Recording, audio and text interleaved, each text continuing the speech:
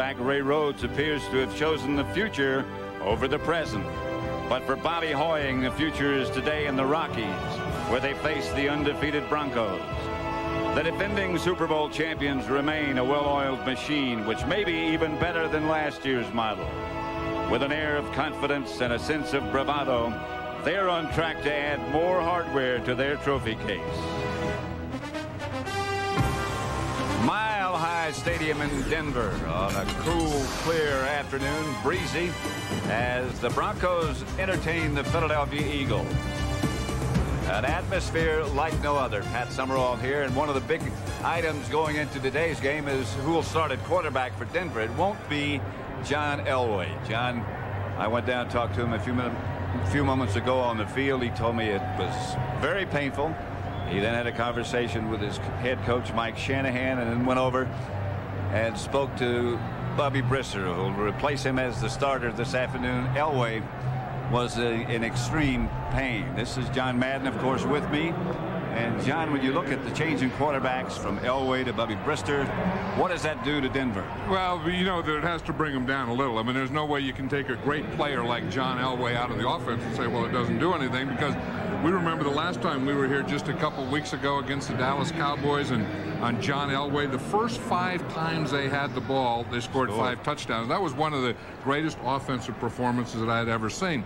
Now, with Bobby Brister, I think what the Broncos do, they'll move a little more, they'll bootleg him a little more, they still have the same receivers, they'll do all those kinds of things, but I think it's really about Terrell Davis. You know, that's just what made this a championship offense when they got Terrell Davis. And maybe the most underrated part of this offense is their offensive line.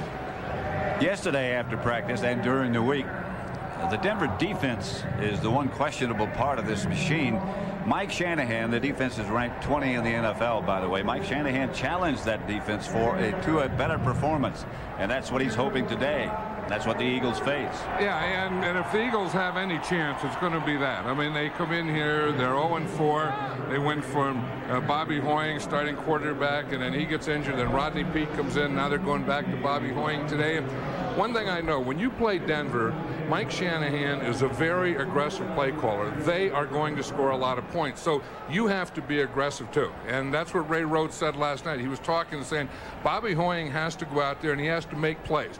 In fact, he says he has to pull the trigger. He has to get the ball down the field, because when you come in here, and I know I've come in here as a coach, you have to come in ready for a shootout at Mile High Stadium. So Elway will not play. It'll be Bobby Brister, and coming up it's the Philadelphia Eagles and the Denver Broncos from Mile High Stadium. And John and I'll be back for the opening kickoff when Fox NFL Sunday continues.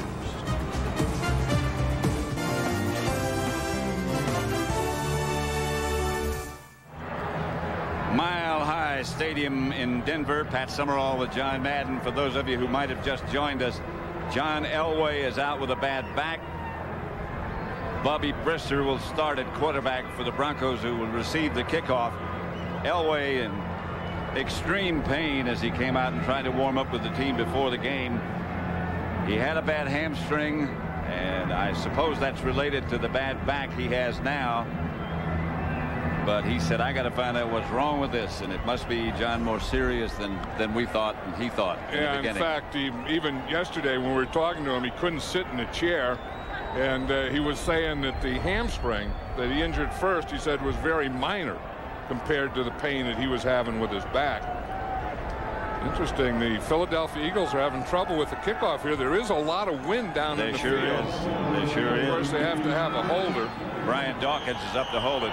Ex-Eagle Vaughn Hebron back to receive the kickoff, and the Broncos machine will go into action as Hebron juggles and brings it out of the end zone. The kickoff by Bonio. And again, the Eagles special teams, as they've been doing, do an excellent job. Tim McKyer down to make the stop. Let's look at the Denver offense. Quarterback by Bobby Brister, out of football for a year. Came back a couple of years ago and found a place here with Denver. Tony Jones, Mark Schlereth, Nayland Neal, and Swain in front of him. Terrell Davis, Howard Griffith, the two backs, Rod Smith, Ed McCaffrey having a great year, and Shannon Sharp Mike Shanahan was saying yesterday that he wants to start off with this first play to loosen up this Eagle defense. And his first 2 plays are going to be pass plays. Maybe this first one a deep one early. McCaffrey in motion. Rod Smith is the deep receiver usually. But McCaffrey is wide open across midfield to the Eagle 37-yard line before he's knocked out of bounds. And that's what they did to Dallas. That will loosen him up. Yes, that's will. Mike Shanahan we talk about. He's being an aggressive guy. Here we're going to see Ed McCaffrey. He's going to start in motion. He's going to go all the way across the formation. Then he's going to come back on a cross all the way back across here. Now that is something. He started on one side, all the way across the formation, all the way across the field. And even Ray Rhodes said about Ed McCaffrey, because he was with him in San Francisco, this guy has sneaky speed. Troy Benson was the Eagle defensive back assigned to him, and he fell down when McCaffrey made the cut. Well, you know, McCaffrey is a big, strong guy, and I think there was a little bump involved there. Pass was out to Sharp, a flag on the play. Mike Carey, the referee. On the offense, 5 yards, and remains first down. Well, we know that Mike Shanahan scripts the first 15 plays, and like he told us yesterday, the first 2 plays, and he didn't even know whether it was going to be John Elway or Bubby Brister. And Mike Shanahan, like I said, a very aggressive play caller. It doesn't make any difference. He wanted to, you know, sometimes they say you want to establish a run in order to pass. This guy wants to loosen you up in order to run later. A 2 tight end setup for Denver. Sharp intended. Incomplete and out of bounds. Let's look at the Eagles defense. They play a 4-3, and those are the 4 up front. Hugh Douglas, Johnson, Hollis Thomas, and Greg Jefferson. William Thomas, James Willis, and James Darling, the linebackers. In the secondary, Harris and Vincent on the corners. Brian Dawkins, and Michael Zordich started the 2 safeties. Matt Stevens will alternate with Zordich. Davis gets the carry, cuts it back. Gets about 6. James Willis tripped him up. Well, this guy is something. This Terrell really Davis. You know, I mean, not only as a football player, but as a guy. I mean, you just talk to him, and you can just see why he's such a favorite of all the players, and why players enjoy blocking for him, because they know that, you know, you don't know where the ball's going to end up, but when Terrell Davis has it, he's going to keep working that thing. They also see how he blocks when that's required. And you know, when you look at running backs that block, he's one of the best in football. Look at this, no one in the backfield. Brister, 5 wide receivers. Across the middle of Rod Smith. First down, Denver. Smith stays on his feet. Knocked out of bounds finally, but he never went down. This is the way that they spread you out. Look, here's a receiver here, here, here. 5 on the line. Of course, one of them is Terrell Davis, and one of them is Shannon Sharp. So they have 3 wide receivers in there, a tight end and a running back. Right. But they spread you out, loosen you up. And I'll tell you, Bubby Brister, all he has to do, because he has time back here in the shotgun, is just look. And they're always, when you have 5 guys out like that, there always has to be someone open. Especially when your offensive line does the job that Denver's does. Davis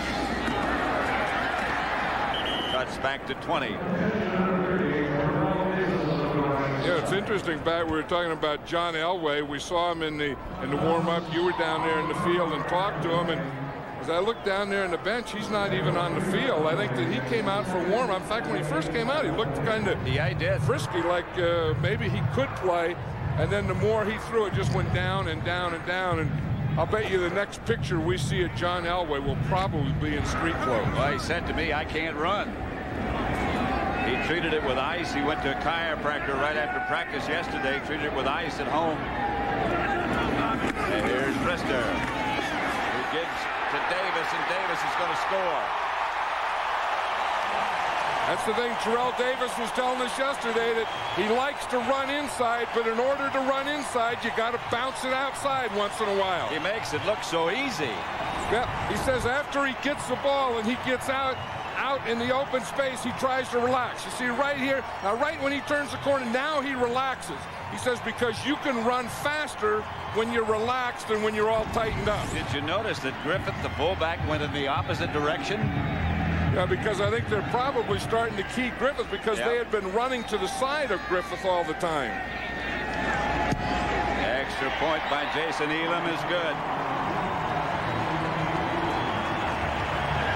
You know, everyone has to make some kind of block. Now here's what you're talking about. Griffith goes this way, so Philadelphia thinks that they're going to go the way the fullback goes, and we're going to just take the ball to the outside. You know, Shannon Sharp gets just enough block right there. And that allows Terrell Davis to bounce to the outside. Yes. And then once he gets the outside, he has whatever speed he needs. He just shielded Darling off. We get a little block right out here. Terrell Davis is just going to come. He's going to fake inside. See, that brought the safety. When he faked in that 6-hole, that brought the safety up into that 6-hole, which is the off-tackle hole, and then he jumped out to the 8-hole. Thunder is the name of the horse. I don't know the lady's name. Yeah, you don't want to see. If you're a visiting team, you don't want to see Thunder too much. No. We might have some thunder in the area. Now there's a lot of wind down in the field. You could see that in the pregame warm-up. Yeah. I'm sure you could feel that down there. And one thing, you know, all those years having coached the Oakland Raiders, coming in here and playing in Denver, you never know what the weather's going to be, but whatever it is, just wait a while because it's going to change anyway. Change very quickly. I know from doing the golf tournament out here in late summer, you never knew.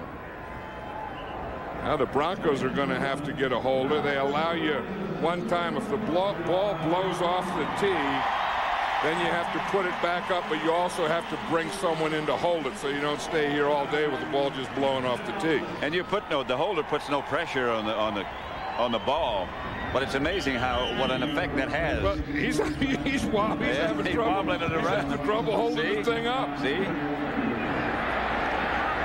Fielded by Allen Rossum, and Rossum got a lot of room.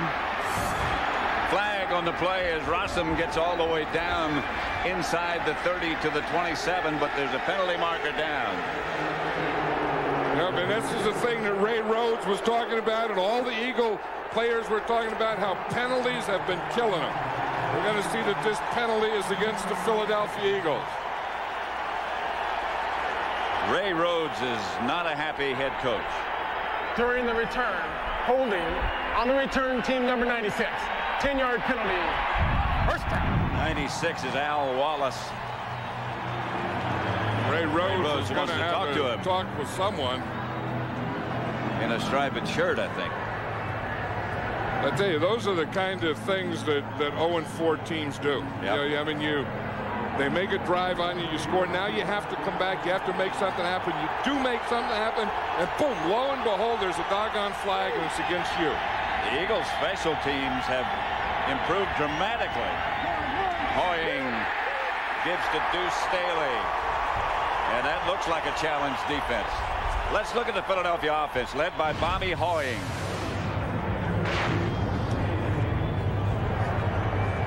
He had been hurt 2 weeks ago, came back to start this afternoon. Trey Thomas, and what a prospect he looks like. Mayberry, Everett, Beckles, Deuce Staley and Kevin Turner, the running backs, and they're set to go. No, they're not set to go.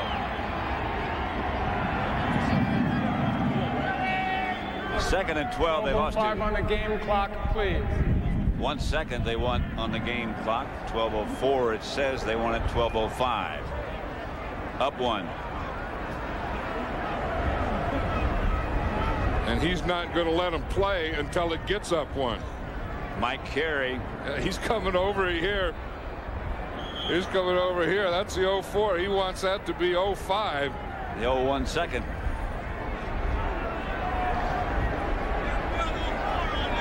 And then he came all the way over to this Broncos sideline. And now it is 12:05. So Mike Carey's going to let him play. Well, the umpire's not. He has to stand over the ball because that thing with the wind may just blow away.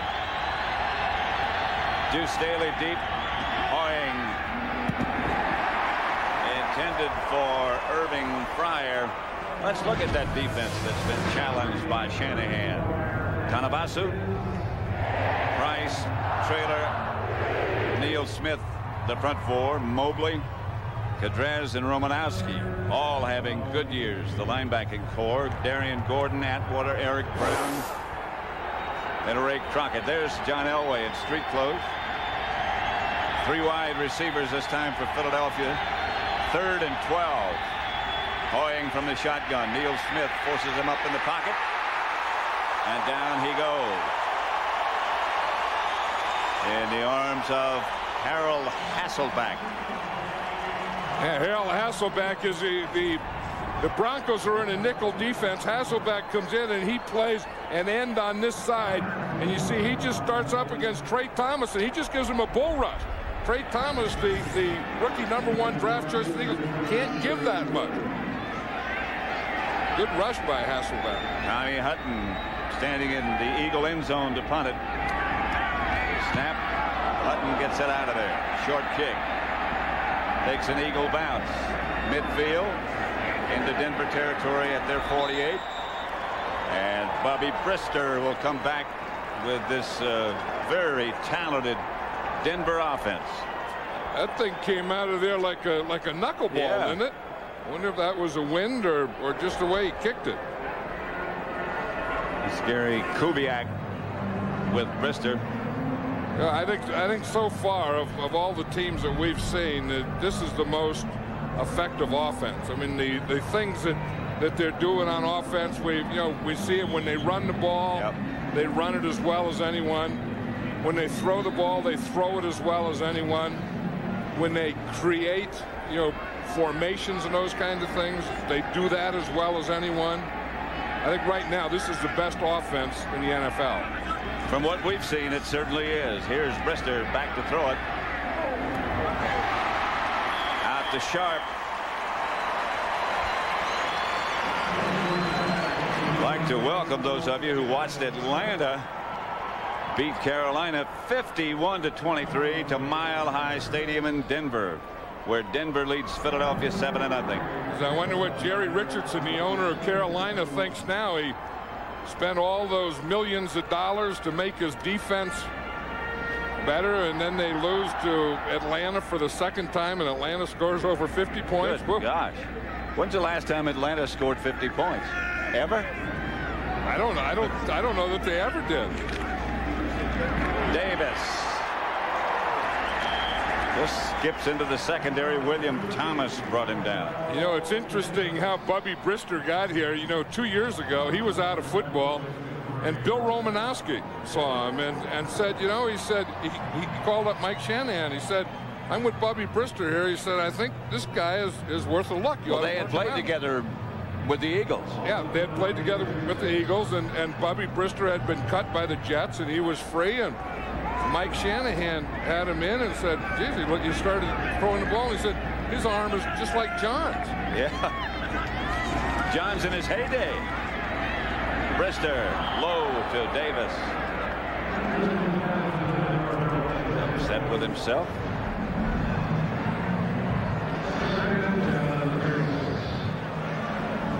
Yep. 7-0 Denver. We were talking about that offensive line of this Denver Broncos, and there's a guy right here, Alex Gibbs, who's the coach of that offensive line. And when you have to talk about offensive line coaches and who does a good job, I think Bob McKittrick in San Francisco is one of them, and Alex Gibbs right here in Denver is another. Davis is the lone setback. Intended for Sharp. Incomplete. Welcome to those of you who watched the Buffalo Bills beat San Francisco. What a surprising final that is. 26-21 Buffalo over the 49ers. Welcome to Mile High Stadium. That, of course, John Elway did not start, couldn't go with a bad back. Denver still with Bubby Brister at quarterback. Looked very effective the first time they had the ball and drove it for a touchdown. See, now they got the shotgun, but they have 4 wide receivers. Brister. Close to a first down. And I believe he got it. Yes, he did. See, and this is the reason John Elway's not playing today when he says that he couldn't run. You see, when they're going to get someone free coming off a corner, the quarterback has to be able to see that. Then he has to do one of three things: get rid of the ball quickly, 2, he has to take a sack, or 3, he has to run with the ball like Bubby Brister did here. John Elway, there's no way that he could do anything that would resemble that today. That's so right. A lot of the Eagle players are slipping. We'll be surprised if we see some cleat changing. Here comes Davis again. To the 10. To about the 3 before Vincent finally slings him out of bounds. What a great runner this guy is. You see how he starts out and he's strong, then he relaxes for a while, then he gets strong again. You can just see that in his body. Watch as the run starts. He's going to come out here to the left, but watch the difference. If there's anyone that's going to make contact with him, he is going to be strong. Now when he gets out, when he gets right here and breaks something, now he relaxes his running again, you see? And then he strengthens it again at the end for a straight arm. That's the same thing, same play he scored the touchdown on, except he went the other way with it. Griffith, the fullback, went to the left and sealed things off. That time, the other time, Griffith went to his left, Davis went to his right. You know, the one thing about playing this run, and anyone that has to defend the Denver Broncos will say it, the Eagles were talking about it last night, is they always have an onside, where the onside of the offensive line zone blocks. They stand up with you. And then the backside, the side away from where you're going, they cut. They knock you down. So he will run the backside of the play as much as he does the front side.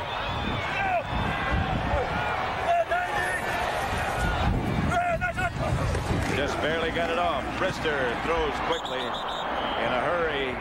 He tried to get it to Howard Griffith, and he is down. Hit hard, but up. You don't expect that, you know, when you have a play pass like that, then you expect that they're going to honor the run.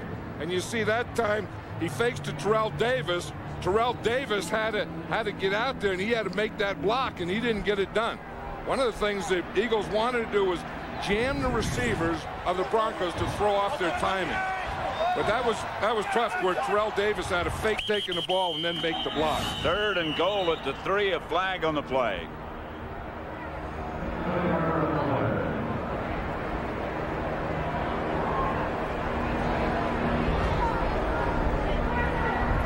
Before the snap, false start, offense, number 69, 5 yards, remains 3rd down. I think that's you wear your headset on a windy day like right. that. That's to adjust for it, because you bring everything down in front and tighter. When your hair doesn't blow in your eyes either. No, and then you can. It's another way to keep your head on straight, because you're always worried. You know, as a coach, you always say, you know, keep your head on straight, keep your head on your shoulders, and that helps you do it. Brister. Touchdown, Rod Smith. We were talking about the Dallas game, when the first 5 times the Broncos had the ball, they scored 5 touchdowns. Now we come here today, and the first 2 times they have the ball, they scored touchdowns. This is a machine that I don't know, unless you're a great defense, I don't know that you can stop this, because again, you see how they spread you out. Here they got just Rod Smith just running a crossing pattern, and with Bubby Brister back there in the shotgun, he can just wait, and at some point on a crossing pattern, that crossing receiver is going to be open. Extra point is good, and it's 14-0 Denver. They make it look easy.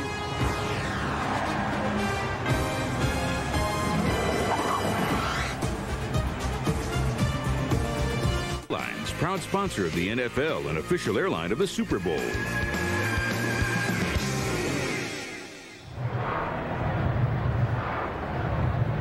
(14-0). The Denver Broncos lead Philadelphia at Mile High Stadium. Scoring drive, the last one, 9 plays, 52 yards. Scored by Rod Smith, the 8-yard pass from Brister. Corey Walker. Still on his feet. Walker taken down at the 35. Good return. The Eagles will take over. Bobby Hoying returns as their quarterback.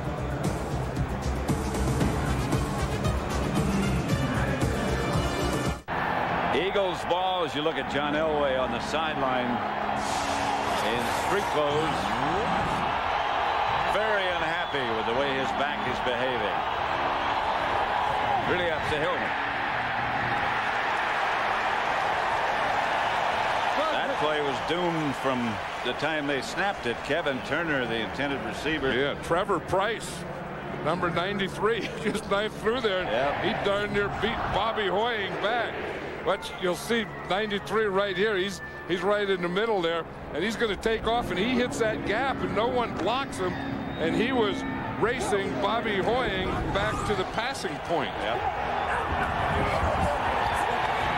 Here's Deuce Staley. And I don't know what Mike Shanahan said to this defense, but it worked. Yesterday we spoke to Denver quarterback John Elway about missing today's and last week's games. Well, you know, I think that because I haven't missed many games, I haven't experienced that. So, I mean, it was awful frustrating knowing you couldn't be out there and to know that, you know, it's the first time in a long time I've been physically not able to play. So I think that when you're mentally sharp and mentally want to play, to be held back physically is really tough. So it's not a fun experience. I think you realize how much you really enjoy playing when you're not allowed to play. On 3rd and 8, Hoying is sacked by Trevor Price. Hoying had a bad back, and that's why Rodney Peete replaced him a couple of weeks ago, and now he is very slowly getting to his feet. Yeah, that was his second hit in a row. He gets pressure from this side. You see Neil Smith starts to the outside, then he comes inside, and then Trevor Price on that stunt, he gets free, and he's the guy that takes Bobby Hoying to the ground. That's a tough thing where you have to zone those stunts, you know, where they cross, where Neil Smith, the end, the outside guy, he goes inside, and the tackle, who's the inside guy, crosses and go to the outside. The guy that came free was Trevor Price, the outside guy. Rodney Peete will loosen. Hoying apparently will stay in for a moment. Now he's coming out. He's being helped out, and Peete will loosen up on the sideline. Well, they're going to have to punt, so they're going to have a time to check out Bobby Hoying anyway while their defense goes in and tries again to stop this Denver Bronco juggernaut, huh? Wow. Denver 14, Philadelphia nothing. Hutton back to punt.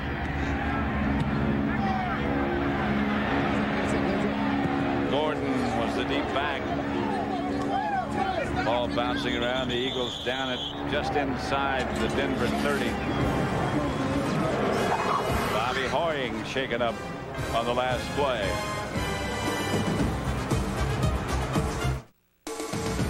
Fox NFL Sunday is brought to you by Ford F-Series. The best-selling trucks are built Ford tough. By Nike. And by Visa, the preferred card of the NFL. It's everywhere you want to be.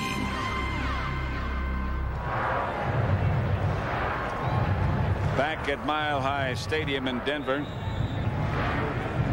Hoying was stunned.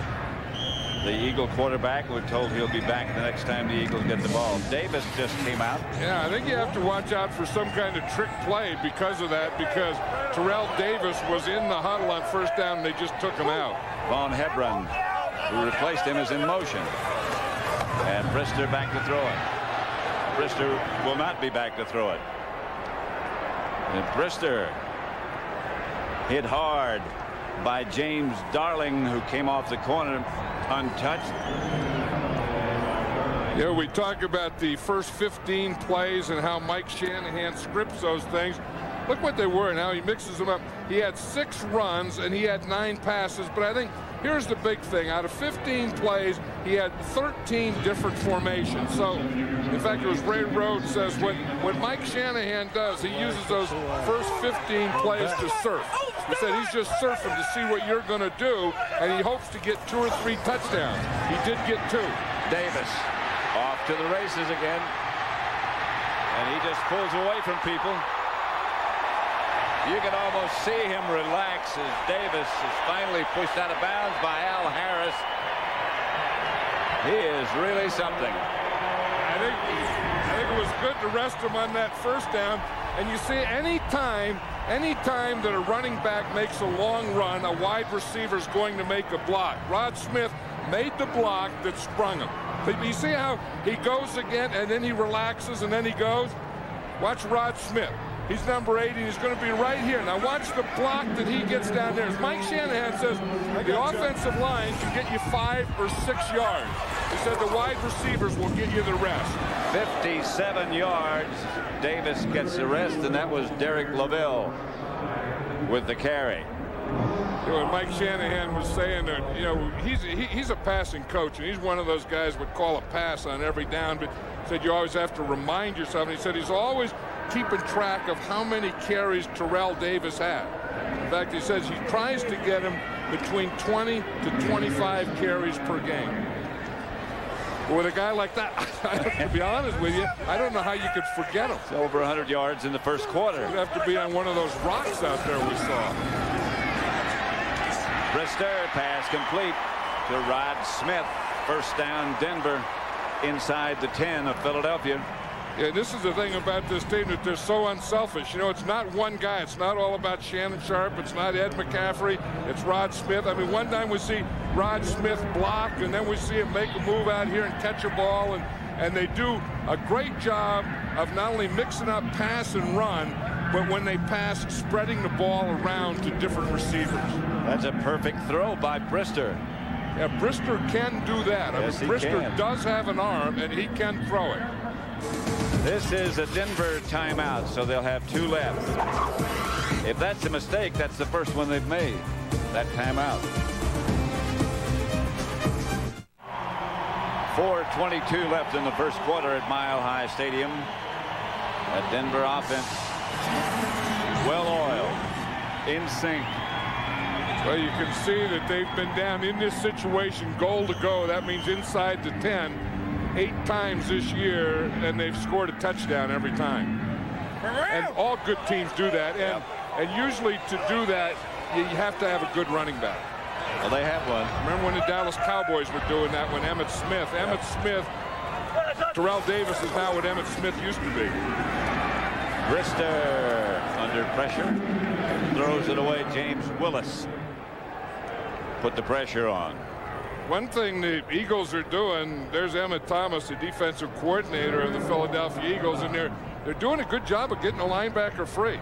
Yep. That time it was Willis. We had a couple plays before where James Darling got in there and hit Brister. William Thomas has been in there, so he does have a scheme that can free up a linebacker on passing down. And now if he can design one to stop Terrell Davis, that's where he's lacking.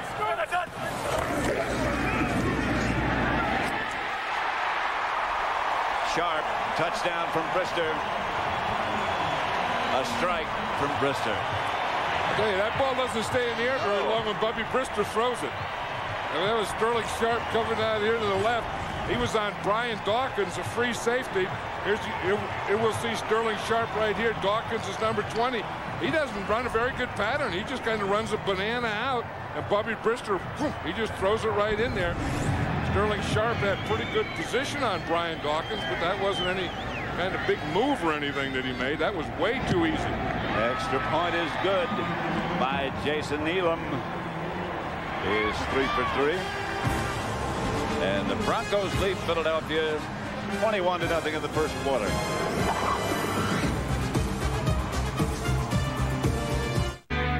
Tuesday, King of the Hill reveals a shocking secret. Then Sue takes road rage to a new level on Costello. Followed by Guinness World Records Prime Time. It's a night of all new episodes Tuesday, starting at 8, 7 Central, here on Fox. The Broncos kick off to the Eagles. This is Allen Rossum. Rossum looking for room. Ball's loose. Flag on the play. There's all kinds of stuff going on down there. The Broncos came out with the ball. The Broncos have the football, but as you say, there is a flag. If it's against Philadelphia, and it looks like it's holding against Philadelphia, obviously they will turn the penalty down. During the return, Holding by the return team number 58. That penalty is declined. First down. Ike Reese guilty of holding. See right there, there's the tackle. That's a perfect tackle, because you not only put your head on the ball. That was Derek Lavelle. You not only put your head on the ball, and that knocks the ball out, but you wrap the guy up at the same time. And you come from behind him. Right, and then, he's already passed. And then that's why when you get out in front, you always want to put the ball in front of you so that can't happen to you. Derek Lavelle, remember him, the old San Francisco 49er. Mike Shanahan brought him here. Brister for McCaffrey. Incomplete. Vincent on the coverage. McCaffrey pulled Vincent down at the end of this. Well, that's going from offense to defense. McCaffrey was on offense, and then he sees that Troy Vincent has excellent position, so he went to defense, and he just brought Troy Vincent down so he couldn't get the interception. I think Bubby Brister, because Ed McCaffrey is so tall, he's a 6'5" guy. I think he was just trying to throw him one of those jump ball things at the back of the end zone. McCaffrey's really remarkable. Here's Brister, Davis. Davis to the 20. That might be his shortest run of the day. You see how he's always looking for that cutback. We remember where he started early in the game, and he started to the right, and he took a bounce out for a touchdown. Now, once he's established that he can go to the outside, he thinks that widens him out. And now he's always starting to the right, looking for the cutback to the left, starting to the left, looking for the cutback to the right. We were talking about McCaffrey a moment ago. People were saying he's too slow. He's not big enough. He's skinny. But now they've changed that tune. I know, and now they're putting their best defender, matching him up against Ed McCaffrey. He's become the big guy in this offense. Here's Brister. Smith. It's hard to say who's the big guy in this offense. Well, I mean, that's why it's such a good offense, because there isn't. I mean, Ed McCaffrey has caught more passes than any of the guys. A year ago, it was this guy right here, Rod Smith. And then they started doing stuff to Rod Smith, doubling him, zoning to him. So they started throwing to McCaffrey. Now they're doing it to McCaffrey.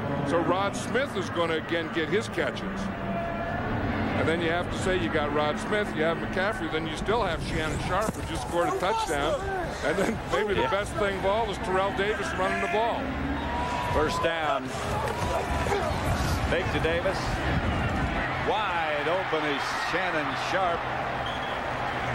Inside the 5, about the 4. You're right. One of the things, just in talking to Bubby Brister yesterday and the players about, everyone likes him. Don't they?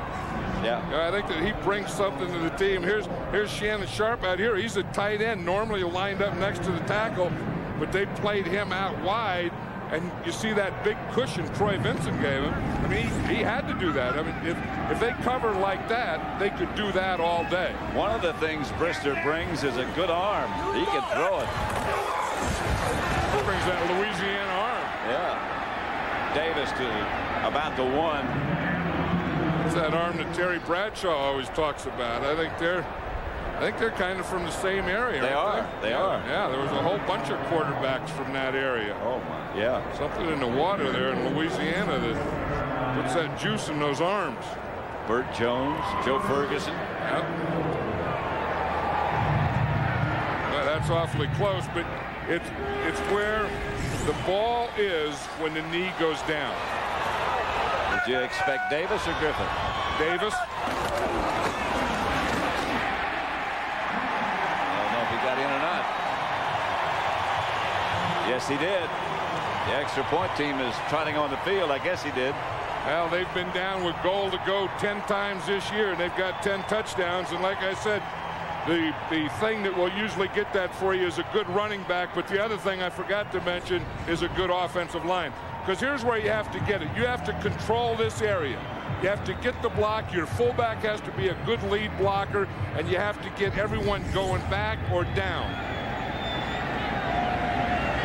He looking for the extra point. It is good. You know, you're talking about Mike Shanahan and how aggressive he is with his play calling philosophy, how he said to the defense, challenged the defense.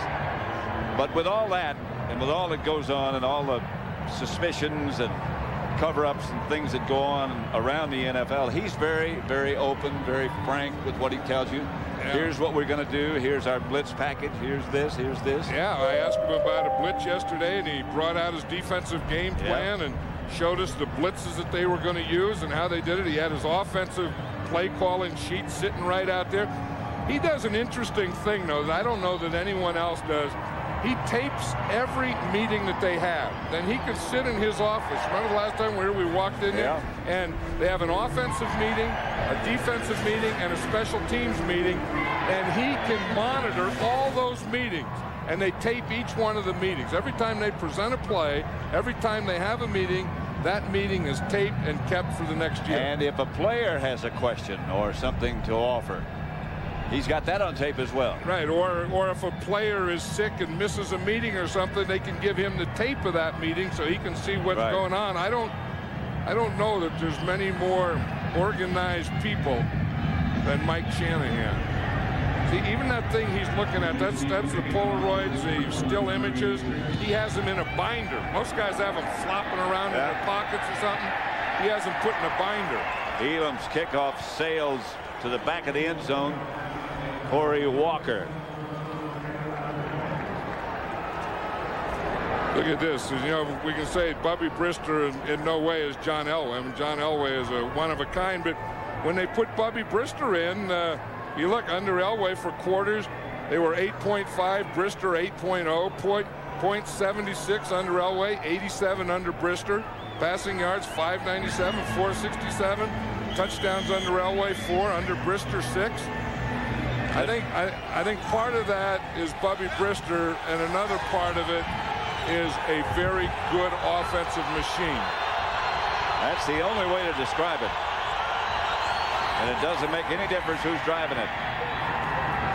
Incomplete. Charlie Garner, the intended receiver. Well, Shannon, short. And I was just going to say, Shannon Sharp was talking about that last week. He says you have a Porsche and you let someone else drive it, and you don't want it to come in back with any dings or doinks or any of that stuff on it. He said Brister came in and brought it back with no dings or doinks. Yeah. And he's done it again. 28 points by the Broncos in the first quarter. You wonder why Philadelphia ever got rid of Bubby Brister. Yeah. You wonder why they didn't keep him and let him quarterback this team. That 28 is the most ever by the Broncos. That is Charlie Garner. Just a little dunk pass from Hoying. Gets the Eagles a first down with 50 seconds to go in the first quarter. 28-0 Denver. I think this is his first pass completion of the day, and you have to get something to get started. They get Charlie Garner out there, and you know Charlie Garner has a bad ankle, so he's just trying to get that first down and get out of bounds and save that ankle for another play. Hoying back to throw. Flag on the play. Same pass. Different receiver intended. Kevin Turner. Incomplete, but a penalty marker down. Bill Romanowski, the linebacker for the Broncos, was saying yesterday, if Hoying plays, he said, we just expect him to dink it and dunk it. He said if Rodney Peete plays, we expect him to throw it more down the field. And Romanowski said, I don't know why Rodney Peete doesn't play. He said he'd be a lot tougher on us than Bobby Hoying, but it's a linebacker. Offense, the wide receiver covered up the tight end. That penalty is declined. Second down. What that means is that the wide receiver was on the line. So if he's on the line, then the next man inside him has to be off the line or he's ineligible. So he gets up on the line and the tight end is on that same side, then the tight end becomes ineligible. So then when he goes out, that's an eligible receiver. And they use that term covered, as you just heard. There's Hoying back to throw. Here comes the blitz. Pass is almost intercepted. Is intercepted by Ray Crockett. Crockett is down. The ball is down. The officials are saying that the ball hit the ground. Think of all the guys on this defense that has really impressed this Broncos staff. It's been Ray Crockett. He's probably been the most consistent of the defensive players. And you're going to see him here. He's just playing a zone, just backing off, and that ball was thrown ugly. I mean, that ball was thrown on a one hop. There was no one there, and I'll tell you, it's tough to play quarterback in this league. And it's really tough when you're playing quarterback in this league on the road. Then be quarterback in this league on the road down 28-0. And be playing at Mile High Stadium. And it's still the first quarter. Here comes the blitz. Hoying gets it out to Jeff Graham for about a 6-yard pickup. Shy of the first down. Clock, that's probably the last play of the first quarter. 28-0. The Broncos lead. That is the end of the first quarter with the score Denver Broncos 28, Philadelphia Eagles nothing. Fox NFL Sunday will continue after these messages and a word from your local Fox station. 28-0 Denver over Philadelphia as we begin the second quarter. The Eagles waited so Hutton could punt with the wind. The Broncos have a chance. Darian Gordon out of bounds at about the 29-yard line where Denver will take over. John Elway out with a bad back. Sunday is brought to you by Volkswagen. On the road of life, there are passengers and there are drivers. By Burger King. If you ask us, it just tastes better. By UPS, moving at the speed of business. And by Dr. Pepper and your local Dr. Pepper bottler. Dr. Pepper, this is the taste.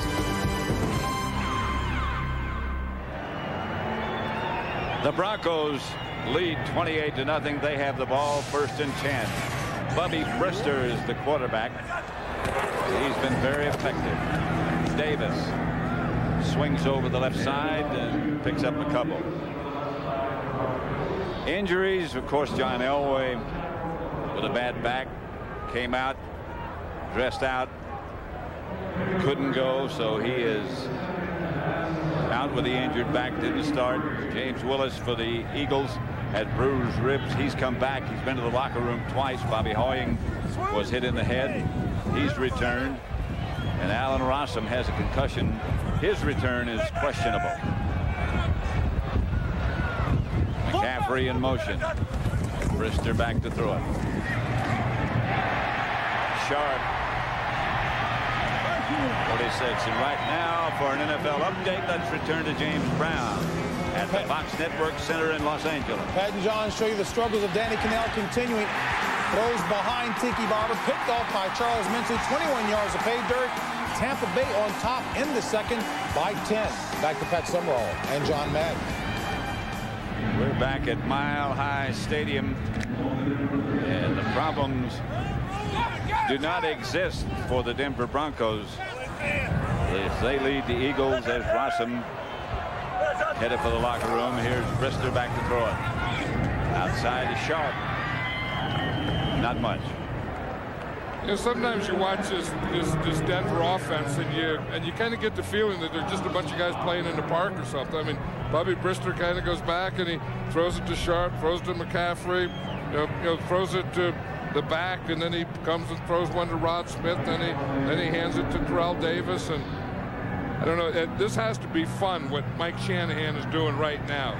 Playing at home, 28-0 lead, and everything you call is working.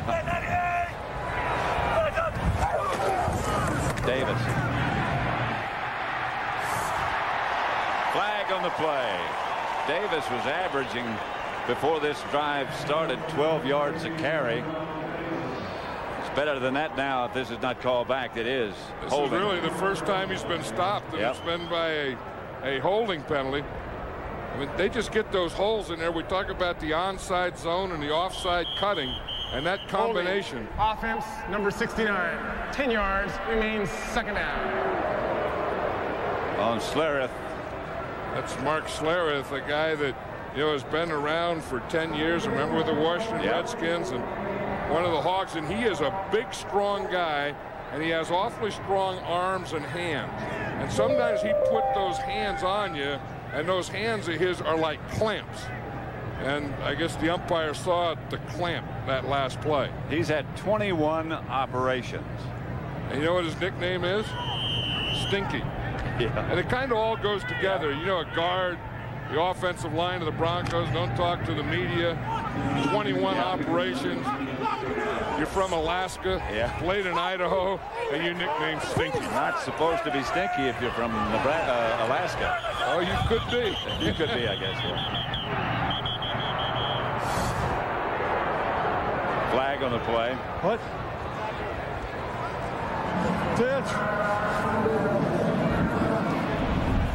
But no matter what the Broncos have come up with, whether it's run or pass, right or left, they've gashed this Philadelphia Eagle defense. And this is an Eagle defense timeout. So both teams have 2 left in the first half.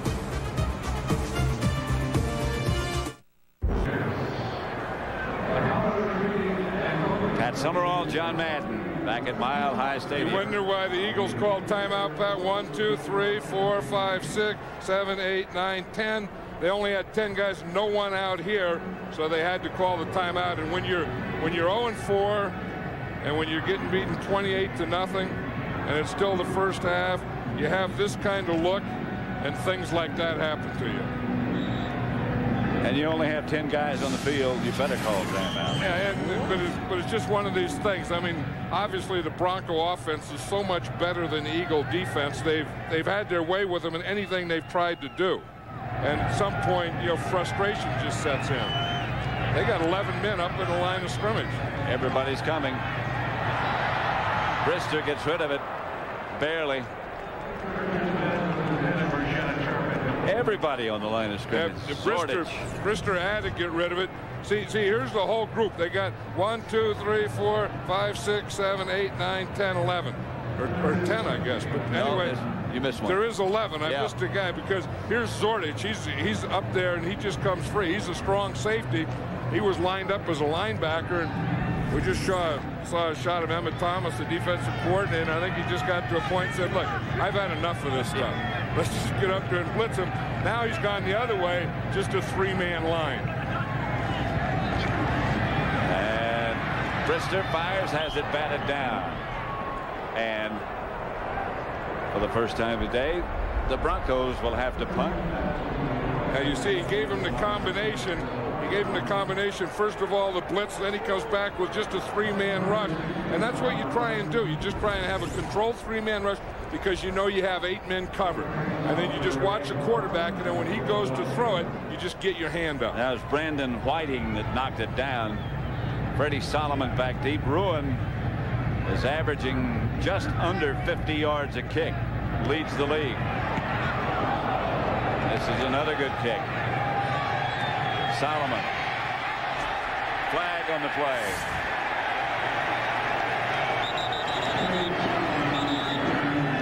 Illegal block in the back. I'm sure Al Harris.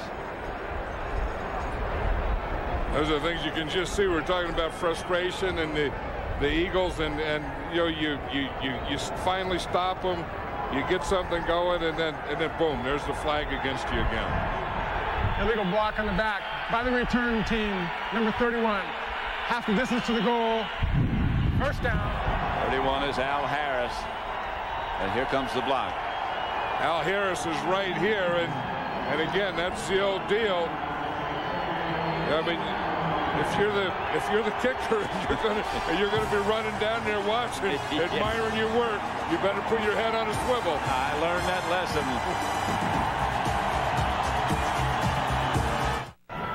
28-0, 12:02 left in the second quarter at Mile High Stadium in Denver. Broncos dominated. Eagles ball at their own 8. And Bobby Hoying at quarterback all the way for Philadelphia. Charlie Garner's the deep back. Hoying. All right, now let's go down to the sideline and Don Tollefson. Hey, Pat and John, it's been very interesting to watch John Elway's demeanor. A lot of times when a starting quarterback is injured, he does a lot of pseudo-coaching. Mostly he's just been congratulating Bubby Brister, going over to him, telling him what a great job he's doing, obviously, of running this offense. You talked about Bubby Brister being let go by the Eagles after 2 years there, one of them very successfully. He was embittered by a pay cut. He has something to prove today. Back to you, Pat. All right, Don. Garner ducks outside the 10. He was talking about John Elway on the sideline, and when we talked to John Elway yesterday, you could just see the pain in the eyes as he was sitting in that chair, and he finally said, you know, he said, it really hurts me to sit. He said, I either have to stand up or lie down. He said, with this back, he said, I can't sit. So I think we see him up there in the sideline standing up most of the time because it hurts him to sit down. Third down, Eagles. Oying back to throw it. Dumps it outside to Kevin Turner. And that won't get it. No, you got to be aggressive. I mean, it's tough to say, but you can't throw that dink and dunk stuff. You see, the interesting thing the Eagles were doing is the offensive line was holding hands. They're using that silent count. And so they were down there, especially in that end zone on third down. You know, it gets real tough here, but I think maybe 28-0 is not that tough. But the Eagles' offensive line on that last play was holding hands. Hutton standing back in his own end zone.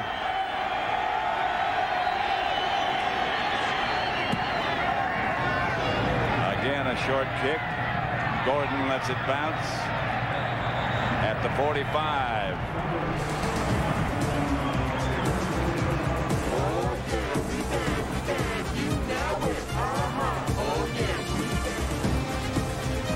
Denver has the ball at the Philadelphia 44-yard line. Leading 28-0. Neil Smith with the colorful Band-Aid across his nose. Yeah, he paints those himself. Yeah. He, you know, years ago, he said against Seattle, he broke his nose and he had to wear a thing on his nose, a Band-Aid. He said he played well, then the nose got better, but he was afraid to take the Band-Aid off because he may not play as well. Brister back to throw. Incomplete. Intended for Sharp. Broken up by Brian Dawkins, I believe. Yeah, Brian Dawkins was right there. That was one of the few bad passes that Bubby Brister has thrown today. Brian Dawkins was running underneath Shannon Sharp, and I don't know if Bubby Brister didn't see it or everything had been going, you know, so well for him today that he's getting to the thing where he can throw anything, anywhere, anytime he wants. 2nd and 10. That's Davis out of the pack.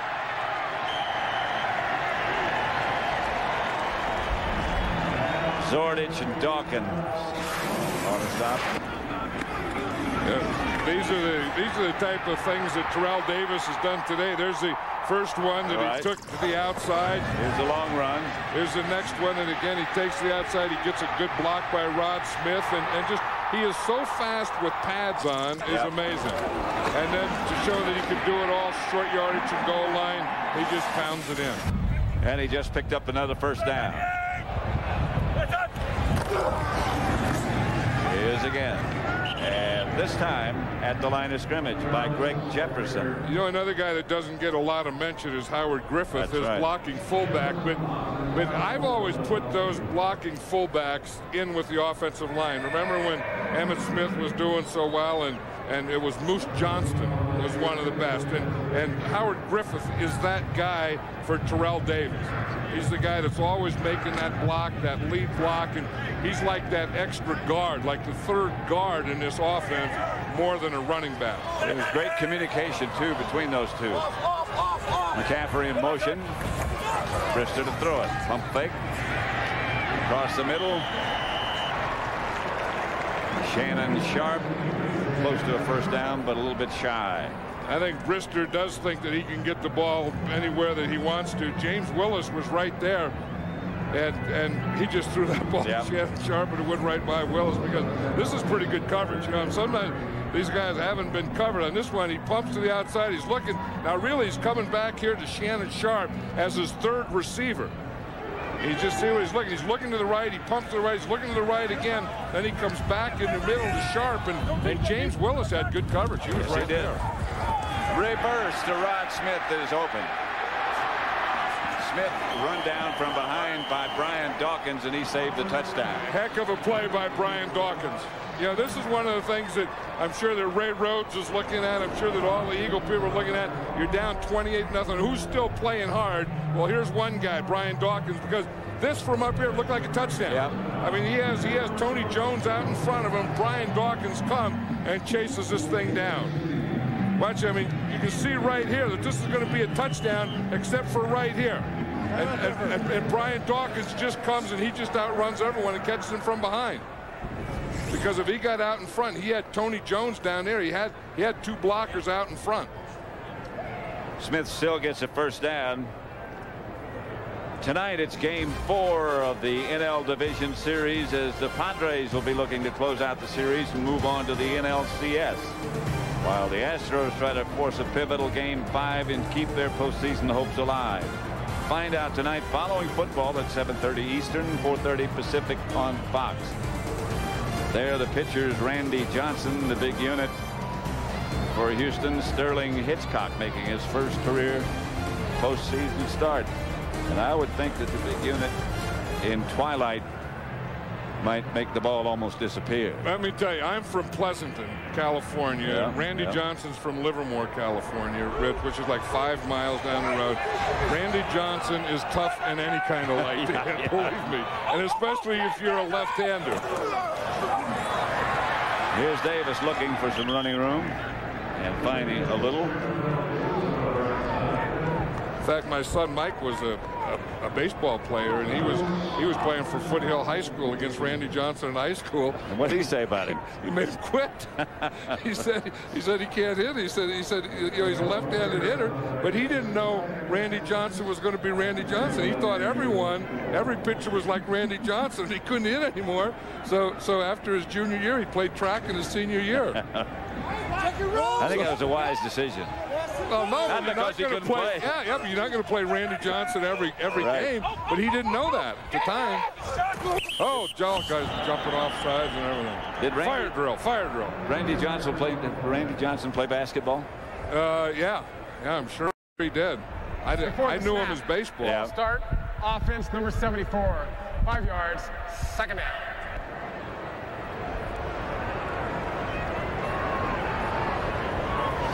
Talking about Randy Johnson, the big unit throwing fastballs in high school. You know, we were talking. I was at a baseball game the other night. So I'm doing the gun. I'm doing the radar, and they're throwing like 93 miles an hour. John Elway, when he was in high school, it's a true story. He was gunned at 94. He threw a 94 mile an hour fastball. So I'm trying to see how that relates to football. I want to get a gun to see how hard they throw the football. Davis runs hard to about the 12. How fast do you think? Well, I have some experience on the gun, so I got one of Bubby Brister's throws today. I had it 82. Did you? Not quite as fast as the baseball. I didn't. That must have been when I was looking the other way. I didn't see the gun. No, just from experience of having done the gun. Now I can just tell with my raw eyes. Oh. And but the fastest guy that I've timed so far is Brett Favre. And Brett Favre throws it harder than anyone. How fast? I had him 93. That's fast. Pass is picked off from Brister to William Thomas, and William Thomas gets the Eagles out of the hole. Bobby Brister tried to throw that one right through there because William Thomas was over there. He was just playing in his zone. He was just sitting there. And you're just going to see 51 here. William Thomas, he's just going to come straight back in here. Bobby Brister, I think, was either trying to throw it through him or didn't see him. That needed a couple more miles per hour to get through those hands. No. He had good MPHs on it. The only thing is he couldn't throw it through. But then you see what happened. The guy that's always going to be the first guy there, especially if he's a backup quarterback, is going to be the guy that threw it. Now watch Bobby Brister. After he throws that ball, he knows, someone has to tackle this guy. And watch Bobby Brister go get him. That's not bad. No, the MPHs were there, but not the rest of it. The RPMs or whatever. Kevin Turner gets the carry. The Eagles keep the Broncos out of the end zone. It's 28-0. I know what everyone's going to be thinking now, that the Eagles should have started Rodney Peete, and they're going to have that quarterback controversy and all those things. And I think what the Eagles knew is that Rodney Peete had been a starter for them before, and that he wasn't the answer. He's a good backup for them. And they know that he's not the answer as a starter week after week. They don't know about Bobby Hoying, and they have to find out, and I think they are finding out. Hoying ducks under the rush, tucks it under, and is hit hard. A real collision with Glenn Cadrez. Yeah, and that's what a quarterback learns. You never ever give a square shot to a linebacker. I mean, you either have to turn or you have to slide, but you never take them on square. And those linebackers, Cadrez, when he gets a shot like this, he can't believe that he's getting it. Where a quarterback puts his head down and squares into a defensive guy, you never, ever do that if you want to continue playing in this league. 3rd and 10. Hoying has his man open. Freddie Solomon will get an Eagle first down.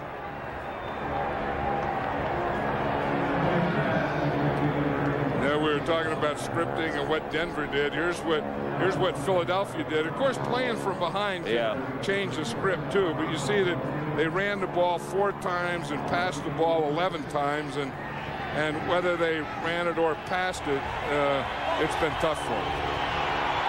They get a first down at their own 46. And Hoying hands to Staley. Staley gets a yard. Trevor Price took him down.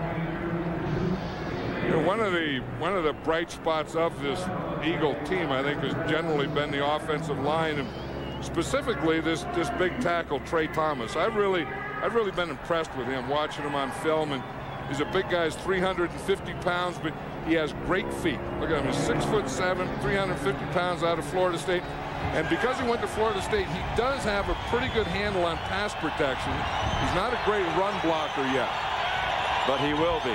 I only remember being beaten once today. That was when Hasselbeck beat him on a pass rush. Staley again, looking for room and not finding much. Maybe a couple of yards. And that play there, he wasn't quick enough. Tanavasa just got inside him and just beat him to the gap and got all the way down. You can't, even though you're running away, you learn this. Watch this. If this is your guy, you have to cut him and stop him so that he can't come in here and make this play. You see Tanavasa gets the inside. You see Thomas doesn't stop him, and watch what happens. See who's down there to make the play right there? And you can't cut him like that. You got to throw at him. No, and you have to be quicker. I mean, you have to go out before he does. This is where he's pretty good, right here as a pass protector. Here's Hoying, incomplete. And the Eagles have to punt. In fact, we got a good pass protector. Now all we need is a passer, huh? Yeah. Because this is good pass protection. You watch here. See how they're holding hands? Because when the guard lets go, that means the ball is snapped. And here, you see the feet that he has? Yep. He always has his feet there. He's always square, and he's at 350 pounds. You keep 350 pounds square, it is tough to get around that.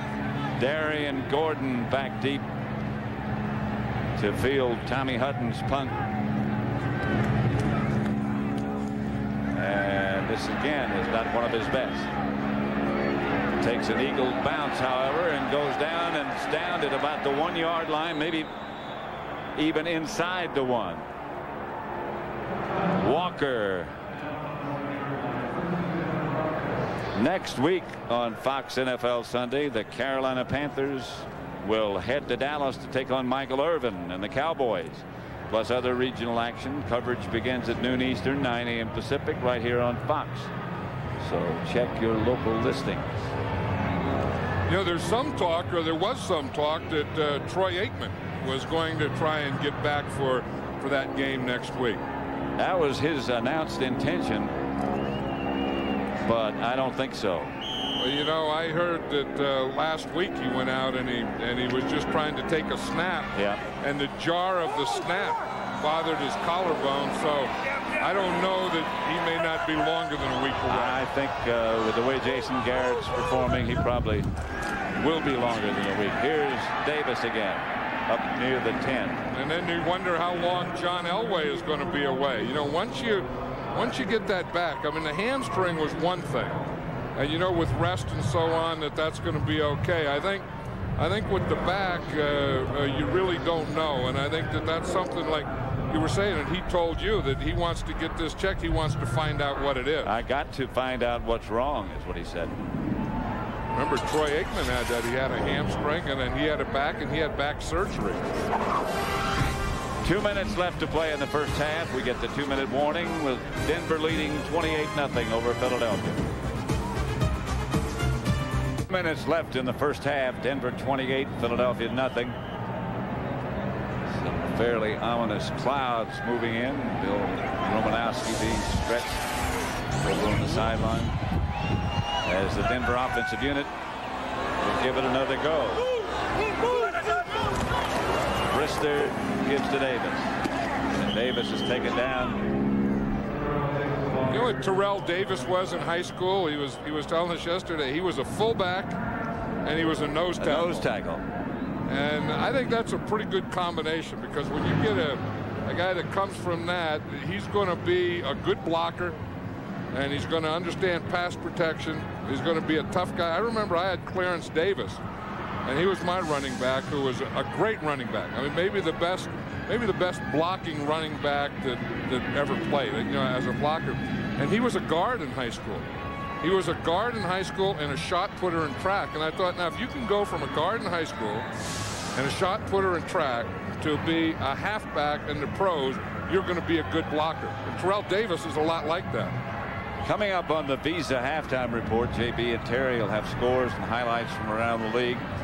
And our Fox Sports ticker will have up to the second stats. That's all coming up on the Visa halftime report. I wonder if we'll see the guy in the barrel. You know, there's, you know, we saw the guy with the bag over his head, and then there's a guy that walks around here a lot over the years that just dresses in an orange barrel. That's a Denver guy. Yeah, yeah. We're going to have to get a bigger barrel, I think. It's the same thing. I mean, the question has always been over the years is, what does that man have under that barrel? That's a question I don't care to find out about. Yeah, I don't think anyone does, but it's still a question, and has remained and will remain a question. Well, there's some stuff overflowing in top that it didn't used to be overflowing. Well, you have compilations up in there, and that's what, you know, does happen. The thing that strikes me is those suspenders are a little bit wider than they used to be. Well, what goes through your mind? Well, he thinks he's looking good. I mean, he's cool. He's trying to be cool. So? Because, well, he doesn't know he's on television. I think if he knew he was on television, I'll guarantee you, I don't know the guy, but he'd have some kind of act to put on. Oh, he'd suck it up, I know. Orange boots, an orange barrel. Just a regular costume to go to the game. Bruins kick is blocked, and it goes out of the end zone, and that'll be a safety. William Thomas came flying in and knocked that ball out of the end zone. You know, that's the second time that they've done that they've gotten awfully close. You're going to see Thomas. He started to the outside, and then he come in the inside. They were very close coming from the other side on an earlier punt. They've been going after these punts, and this one here, Thomas does it perfectly. Yeah. He gets right there where he's going to get that. And you see, he comes, he times it, he comes right up the middle. Ruin goes to kick, and he's kicking it right into William Thomas. Now, had the Eagles been able to get that ball before it went out of the end zone, that would have been a touchdown instead of a 2-point. 28-2. Safety rules, 2 points awarded to the defensive team, and a free kick now will occur from the 20-yard line. So that's the thing. The Eagles will get the ball again, and they'll get it in good field position. Now, what you do on this is you have your kickoff team along with your punter. So you have your kickoff team, they're the cover team, and your punter punts. Then on the return, you have your kickoff return team with your punt returner as a deep guy. See, so this here is a kickoff, and the punter will kick the ball. This is the kickoff return with your punt returner back here. Because he's used to handling punts. Ruin will have a free kick. He can't cross the 20, but he'll punt it. And this one is off the side of his foot and out of bounds.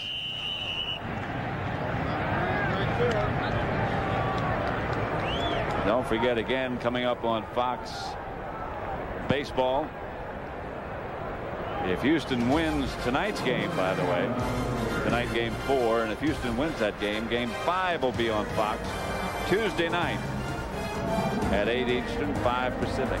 Tonight's starters, again, a reminder, Randy Johnson and Sterling Hitchcock.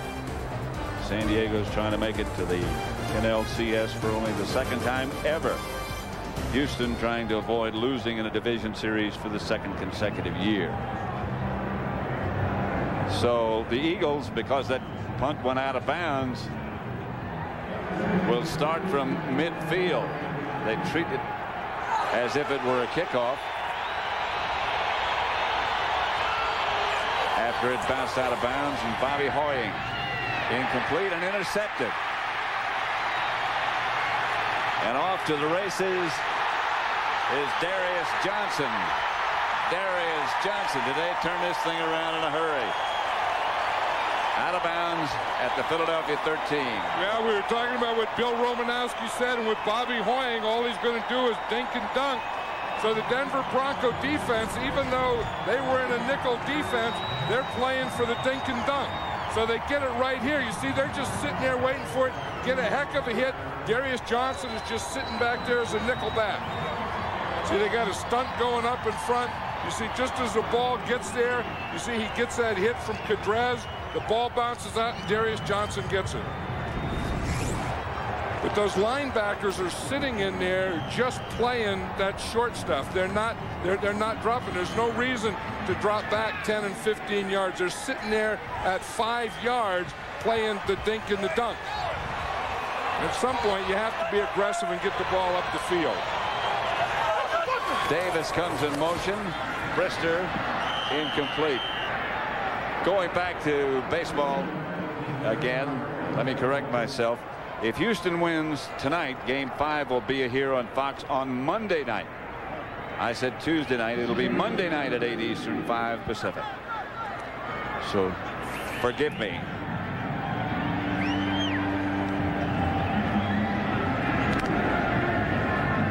Well, at least in his first half, Philadelphia did get 2 points. 2 points. Then they get a free kick and a safety, get the ball at midfield, and all of a sudden it's Denver again. Great field position, and they haven't done anything aggressively on offense. McCaffrey, touchdown. McCaffrey down in the end zone after scoring. Now he's up. He has to get up to give his salute. Watch, he will give a salute. You see McCaffrey's out here, and he's just going to come underneath and just sit right there. See, come under control and sit. They drive the defense deep with the corner. He is coming under, and he's just sitting and waiting there, and Bubby Brister sees him. Again, good pass protection. You see Bubby Brister has time to wait and look, and then he just zips that thing in there. Elam's extra point is good. 35-2. Look at it here, and Ed McCaffrey knows that, you know, once he gets that ball, the first thing you have to do is put it away and protect it. The next thing, get it into the end zone. I saw him. You could see him looking to see that he was in the end zone. Let's see what happens. Well, he knew he was in the end zone when he planted his head in the end zone. Yep. He just drove his head right into the ground. That's what they're checking his neck. I mean, he went to dive, and he dove head first. The first thing that hit him was the back of his head. The first thing that he hit was the back of his head. 35-2. 1:10 left to play in the first half. Thunder. Well, Thunder's getting tired. I mean, if they keep scoring like this, they're going to have to give Thunder an IV. Get them some fluids. It's nice and cool, however. Yeah, but they're going to dehydrate Thunder. You can do that. They did that in Kansas City, had one called War Paint. Kansas City beat the heck out of us one day. We darn near killed War Paint. Philadelphia's close to getting Thunder here in this first half.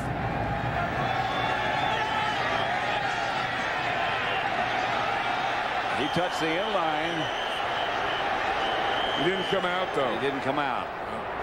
Mike Carey was right there watching the ball, and the ball has to come all the way out, and it didn't come out.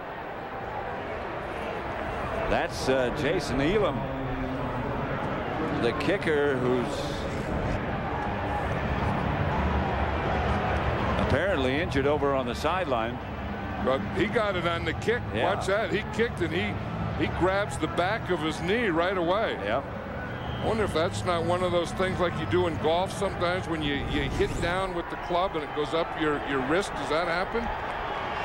Do you hit down on that? No, you shouldn't.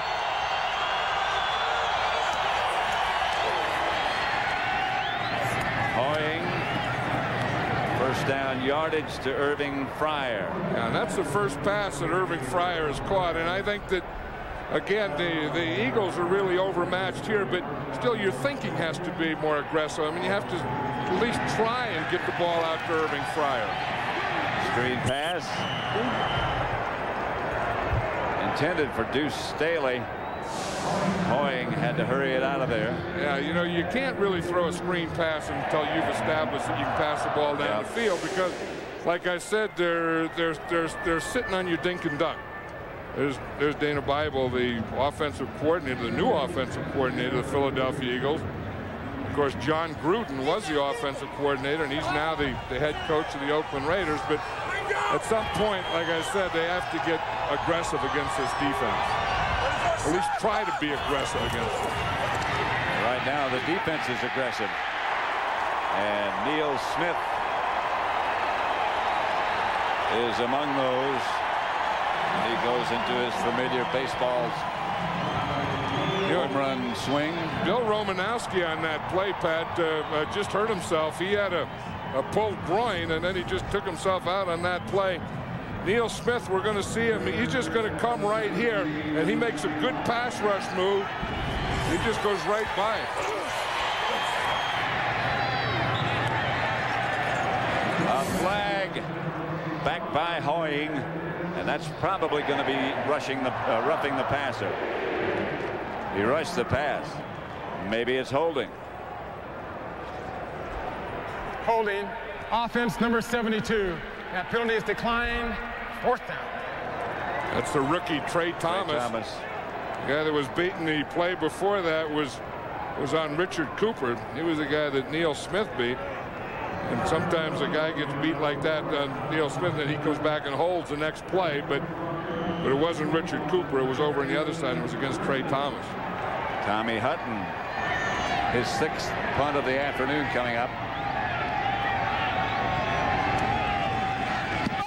The Broncos came after that one. Hutton gets it out to Gordon. And Darian Gordon gets a couple of blocks and then slides at the 42. Coming up again on the Visa halftime report, JB and Terry will have scores and highlights from around the league, and our Fox Sports ticker will have up to the second stats. That's all coming up on the Visa halftime report. Well, knowing Mike Shanahan, I mean, it scores 35-2, but knowing Mike Shanahan, this isn't going to be a kneel down. No. We see Jason Elam, his kicker, going in, and he's going to take a shot. Smith also went into the locker room.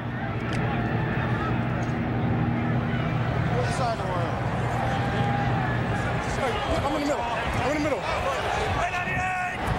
A very aggressive coach is Shanahan. Very aggressive runner is Davis.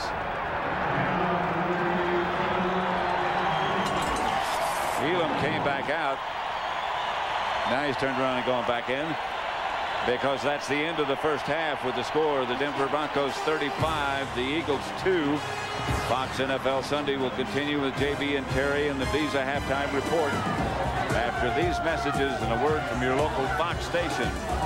Games, Fox Sports will have 2 interactive questions. You call it and ask the pros. These questions are for those of you that logged on to the internet while watching our game. You can participate in these questions by logging on to foxsports.com.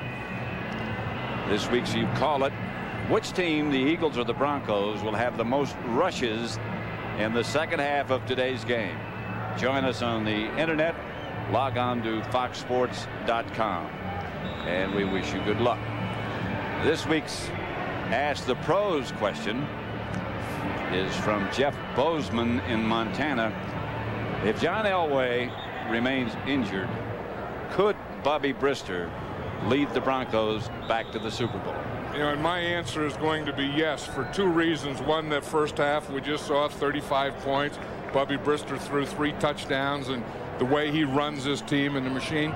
And the other thing, I remember back to 1990, and Phil Simms, the New York Giants, was injured. Jeff Hostetler had to come in and take his place, and I made a statement: there's no way that a backup quarterback can lead a team to the Super Bowl. Well, lo and behold, Jeff Hostetler did, the Giants did, and they won. So I've learned never say never, so I will never say never again. Lo and behold, I like that. We're just about ready to go with the second half now as they're lined up to kick it off. Tom Ruin, who is the punter. Remember that Jason Elam on the last kickoff, or the last kickoff, grabbed his kicking leg, went to the locker room, came back out, and went back again. And now it's Ruin to kick it off. So we'll see if we can find out what happened to Jason Elam. I wonder, yeah, he's going to kick it soccer style. I was going to say, I wonder if the backup kickoff guy would also kick it sidewinder, and obviously he is. Not many steps, not much distance. Fielded about the 8 by Walker. Walker is taken down as the Denver Broncos special teams, along with all the other teams. Well, you know, you said earlier that Mike Shanahan challenged his defense to play a whole game today, and you saw in the first half the Eagles only got 2 points, and you wonder after, you know, the first half, did we see great defense or poor offense? And I think it was a combination of both. I think that Denver has played well defensively, and offensively the Eagles have offered him no challenge whatsoever. Still Bobby Hoying at quarterback for Philadelphia. And he gets it outside to Deuce Staley, who skips out of 1 man. Picks up about 6.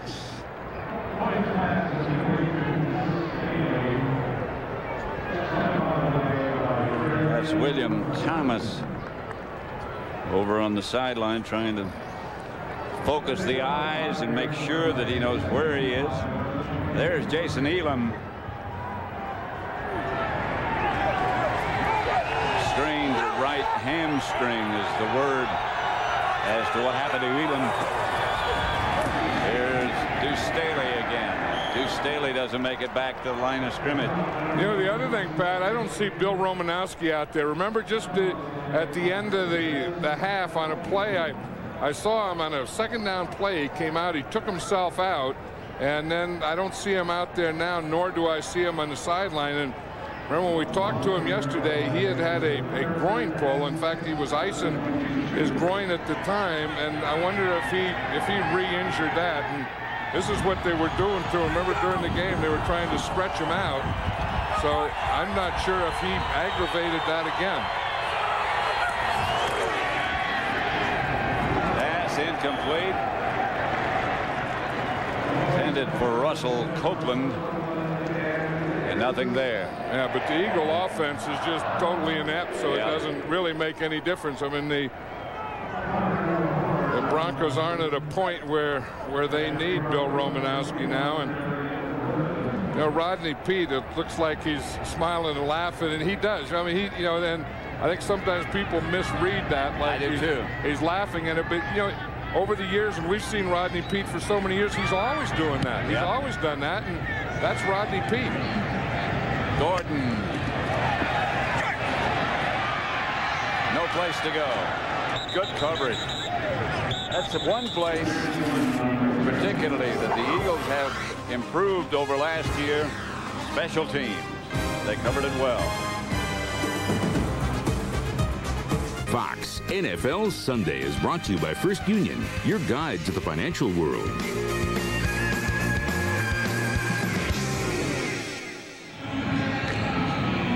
It's that time of year when the leaves are starting to turn to the gold.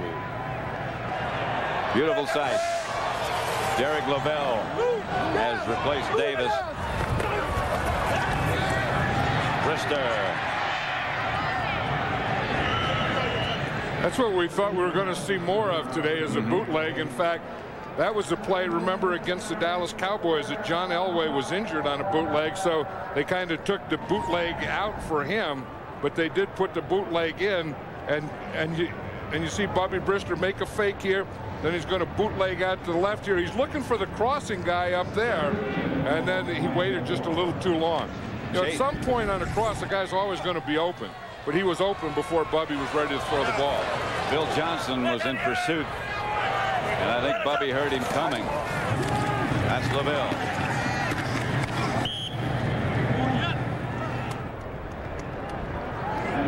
Yeah, I wonder if Terrell Davis is not going to play anymore today. We look at what he did in the first half, and that's kind of a full game's work. You know, where he ran to the left 5 times for 88 yards. He ran to the right 6 times for 42 yards, and he ran up the middle 9 times for 38 yards. So it was a pretty good mixture of left, middle, and right, and wherever Terrell Davis ran, he did pretty good. That's a pretty good day right there in the first half. Yeah, one of the touchdowns was up the middle, and one of the touchdowns was to the right.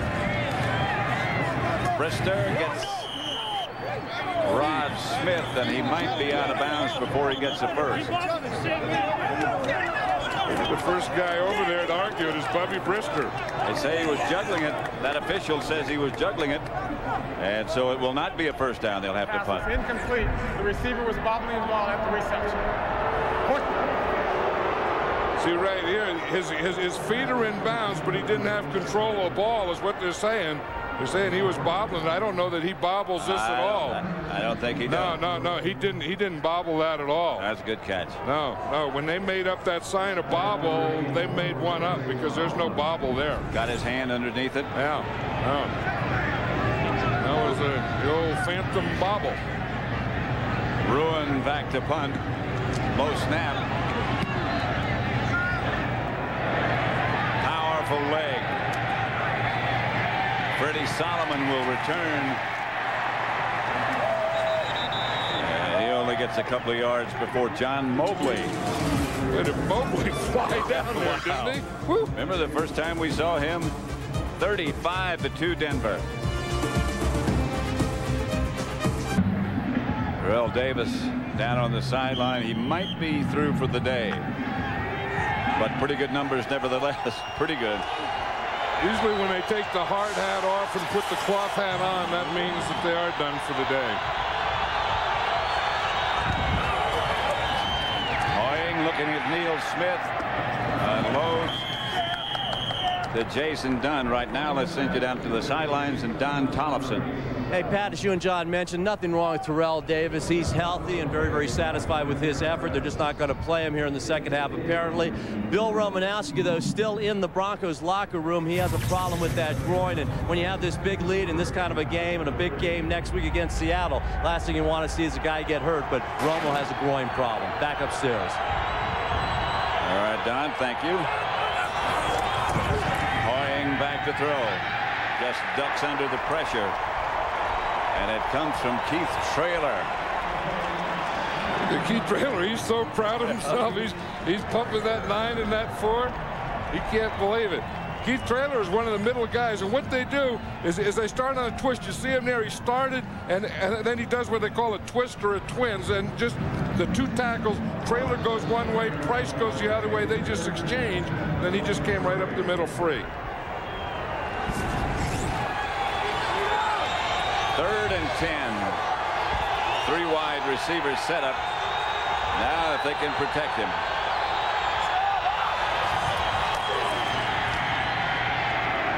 Hoying incomplete. Intended for Irving. Fryer out of his reach. You know, we talked about Bill Romanowski being out. The guy taking his place, of course, is Seth Joyner. Ex-Eagle. Talking about Romanowski being an ex-Eagle. So the ex-Eagle, Romanowski, goes out, and another ex-Eagle, Seth Joyner, comes in and takes his place. Tommy Hutton is number 4. 7 punts already. This will be number 8.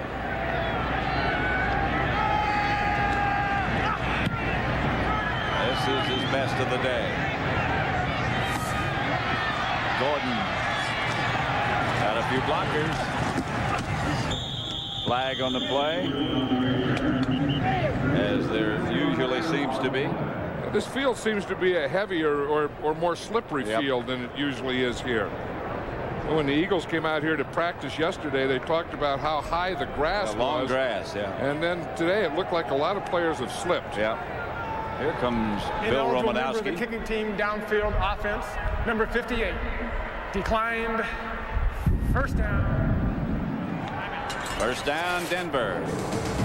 They lead it 35-2. Third quarter at Mile High Stadium at Summerall with John Madden. Yeah, you look at those Philadelphia Eagle offensive linemen down there, and one thing that really has to upset them is they've only run for 6 yards today. The Broncos will run for 192, and the Eagles will only run for run. And when you're an offensive lineman, you take that personally.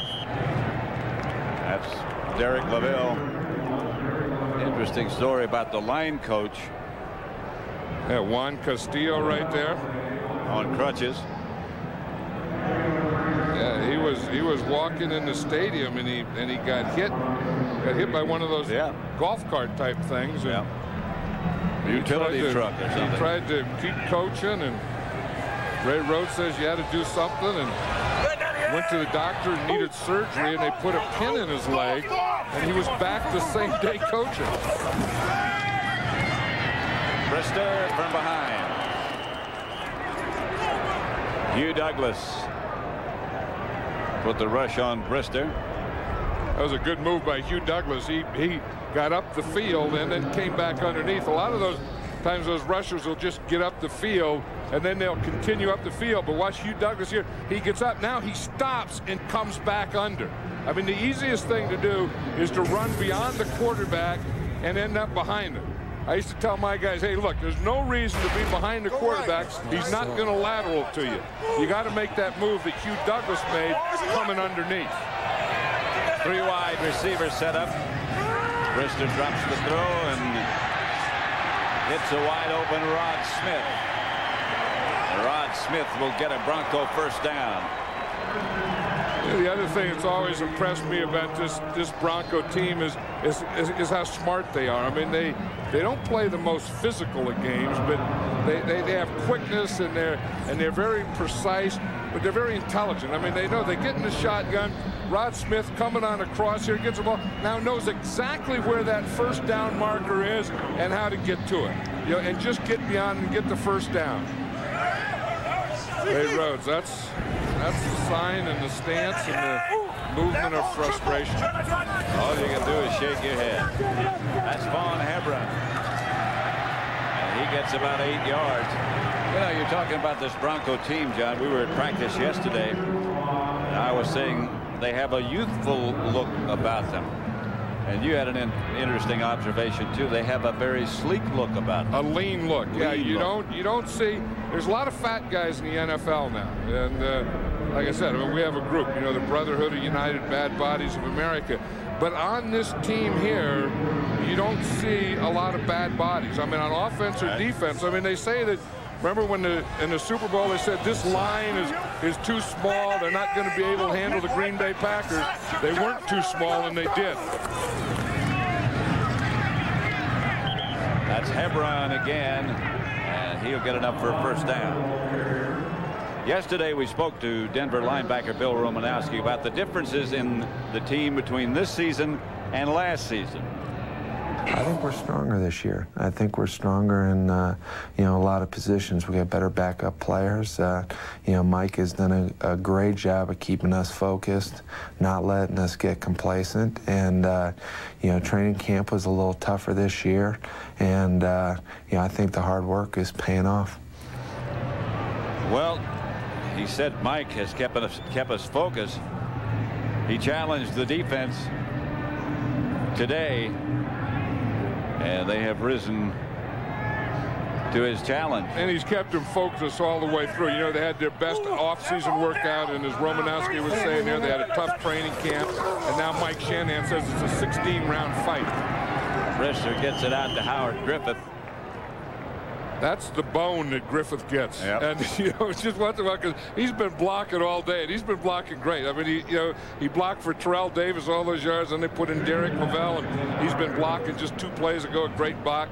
And then they finally figured, you know, we got this poor guy, he's been a ramrod all day. Let's give him the bone. And that's his bone, a little 2-yard pass.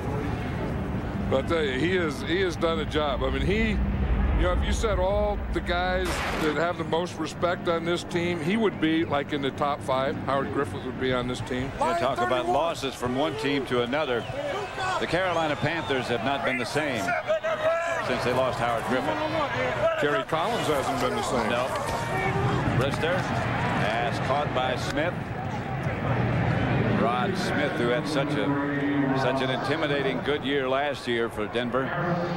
This year he's still a part of the machine, but it's only a part.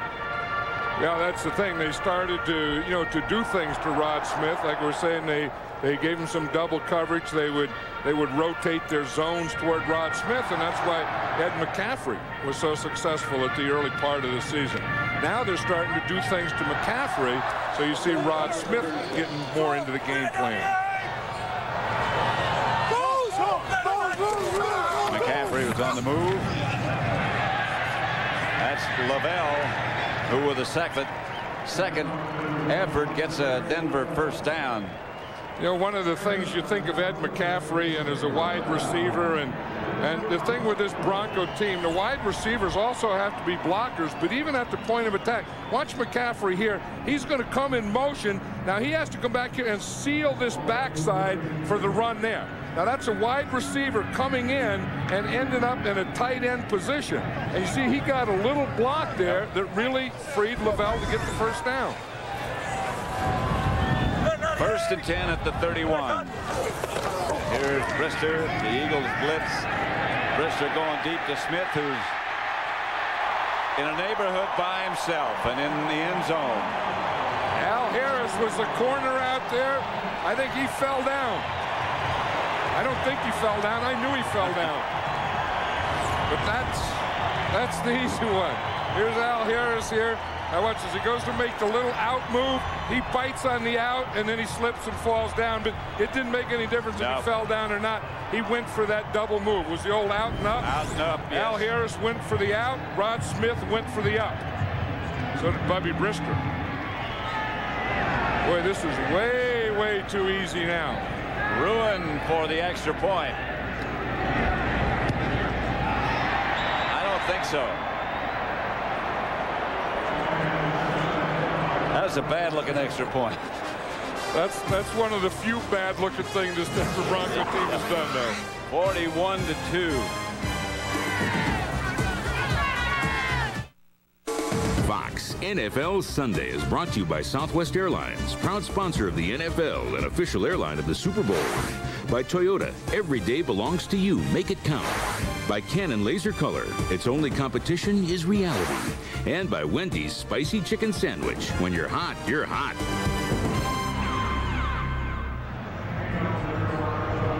(41-2). The Denver Broncos are tough at this stadium. They're tough anywhere. Corey Walker on a return.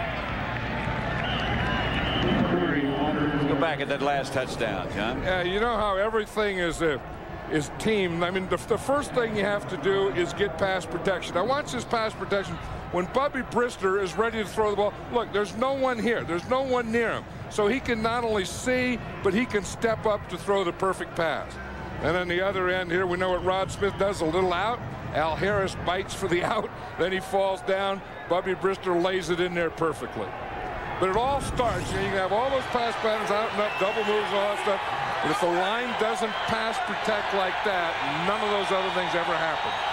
Charlie Garner behind Hoying. Jason Dunn.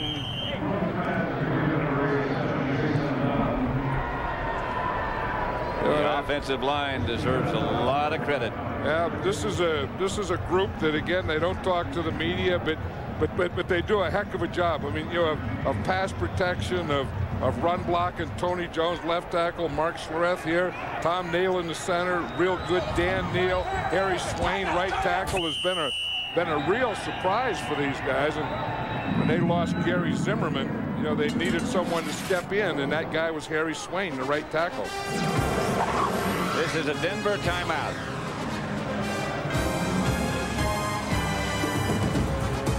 Time the Broncos get the ball, it'll be Brian Greasy, rookie from Michigan, their third-round draft choice at quarterback. Son of a guy you know pretty well. Yep, Bob Greasy, and a Miami Dolphin quarterback under Don Shula. And there's only been one undefeated team in the history of the National Football League, and his dad led that team. That's Garner, put out of bounds by Gordon. There's a flag. Flag on the play.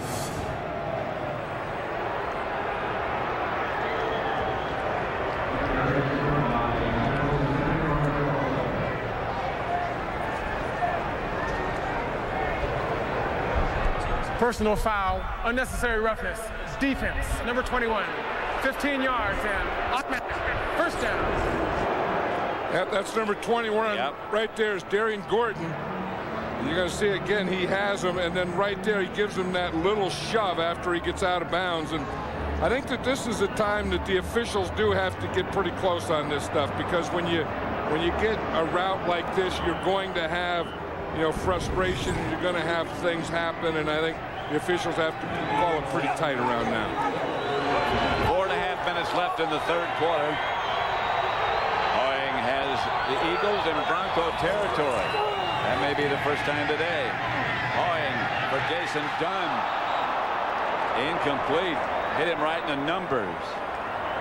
Yeah, we were talking about the Bronco offensive line and how they don't talk during the week to the press, or they don't talk to anyone. Part of that is their coach Alex Gibbs, as we see here. We see that ball was darn near intercepted. Yeah, and then it hit Dunn right in the numbers. McTire had it go through his hands. Not to be confused with McTire. McTire it is. And when I first saw that McTire, I thought that was Tim McKyer. Tim McKyer's now out of football. That's Garner.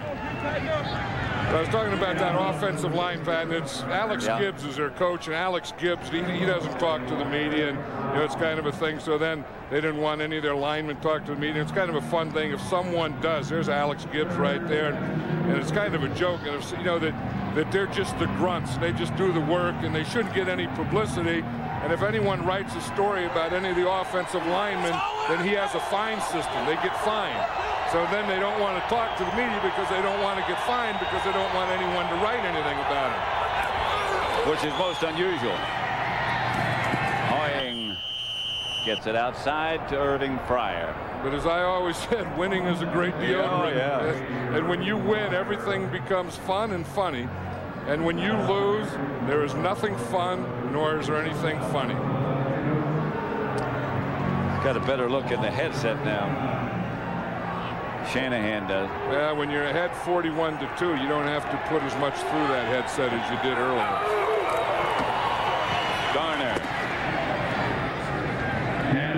to the 25. 41-2 the score. The Eagles' best offensive effort by far. I know you were talking to Jeff Lurie earlier, the owner of the Eagles, and he was feeling good about one part of their team, or two parts, I guess, the offensive line and the special teams. But that's the way I think you do build a team, is through the offensive line. Then when you get that and you get solid, then you got to go get your quarterback, and that's what they really have to do next. Going back to throw to Kevin Turner, and why even run a play? Well, that's, you know, Ray Rhodes was saying he really likes Kevin Turner, and he wants to get the ball to him 5 to 7 times a game. You know, he's not just a blocker. He's a guy that he feels when he gets the ball in his hands can do something with it. But when you're down 41 to 2, the Kevin Turners of the world aren't going to blow this thing open for you. I'm not sure who is. Well, I mean, you got to take some shots to Irving Fryar is what I would say.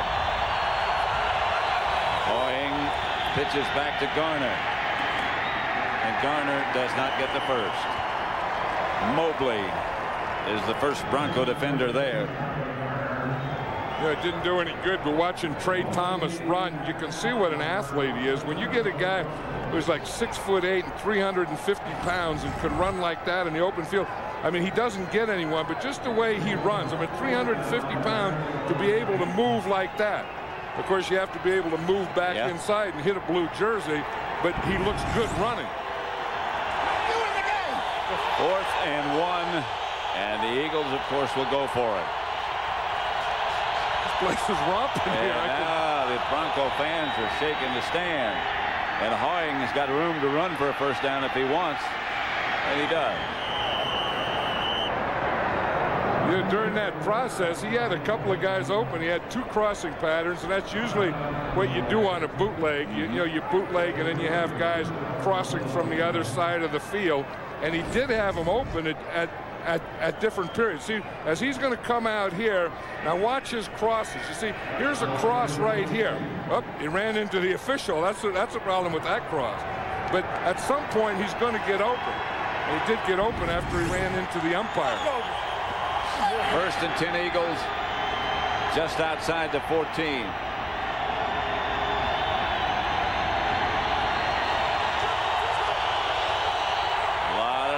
Coming out of that end zone. Yeah, those are the south stands, and they've been as noisy as any group in football. Look, and they're proud of themselves now. Look at it. I remember in the old days, our locker room, Pat, our locker room door used to be right there, right underneath these people. And you'd go in there, and they'd be throwing stuff at you here, and then you'd be in there trying to talk, and they'd be jumping up and down, and you couldn't hear yourself talk or hear yourself think. That's an excuse. From hearing you talk about the times you came here with the Raiders and when you were the coach, I get the idea, the feeling, just me maybe, that they didn't like you much here. No, they didn't. No, they really didn't. It was very, very competitive, and in fact, we lost a championship game here. And one of the years that the Denver Broncos went on and played the Dallas Cowboys in the Super Bowl. But it was this group here, man. They were a lot louder in those days, I'll guarantee you. Oh, These are the sons of those people. You just thought they were. You just thought they were louder. I knew they were louder.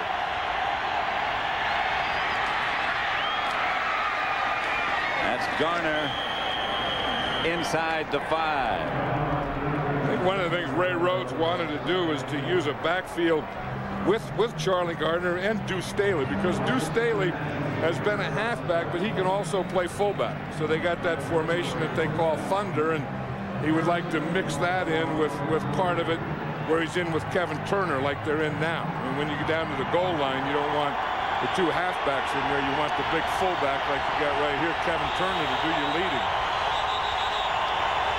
Garner's deep. And that's the end of the 3rd quarter with the score, the Denver Broncos 41, the Philadelphia Eagles 2. Fox NFL Sunday will continue after a word from your local Fox station. The Broncos don't want them in the end zone. Defense. You know, D and then a picket fence. You know, these fans are great fans here, though. I will say that they've always, even when the Broncos weren't a winning team, they've always supported this team. Here's Garner, and he's going to get in. Charlie Garner scores the first Philadelphia touchdown of the afternoon. A little late. Oh, is it just play? I mean, it does give them something. I mean, you got to get started. They got another quarter to play, and you got to keep going at it. Ricky Waters. Yeah, got a little heavy in the offseason. Yeah, he's not here anymore. Seattle.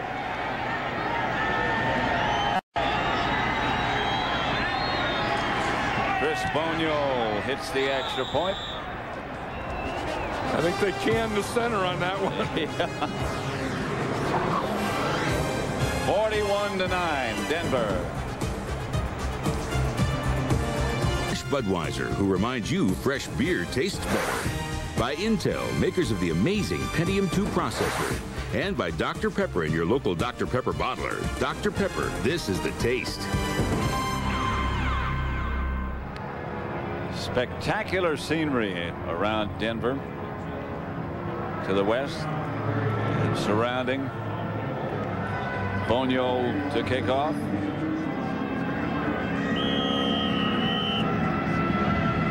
Von Hebron back deep for Denver, and he'll have a chance at returning this one to the 28. Remember that extra point, Pat? I was saying Yeah. that can the center. Remember when you were a kid, you said no can in the center, that when the center's bent over and he has a ball between his legs like that, that you can't hit him and knock him over. Watch these guys can the center. That's a double can on the center. They must not know that game. Well, they didn't call it. No, if you don't call it, if you don't call no can in the center, you can the center. Brian Greasy is the Denver quarterback. Son of Bob, and they tell us he looks very good. That's Von Hebron, the ball carrier. Bubby Brister had a very successful day. Touchdown pass to Rod Smith. Touchdown pass to Shannon Sharp. Touchdown pass to Ed McCaffrey. Touchdown pass to Rod Smith. 4 touchdown passes. I would say when your backup quarterback can come in and throw 4 touchdown passes, he's keeping the machine going. Ties his career record. That's Hebron again. You know, Mike Shanahan was saying yesterday that he was hoping to get a game like this where he could give Brian Greasy a little time. He said he didn't want to just put him in there, you know, at the end of a game and just have him kneel down. He wanted to get him in there and let him play and get a feel for some regular season football. And I'll tell you, if he's as cool as his dad, this stuff isn't going to bother him at all. He's bigger than his dad. But I'll tell you, his dad could play. Oh, yeah. His dad was good.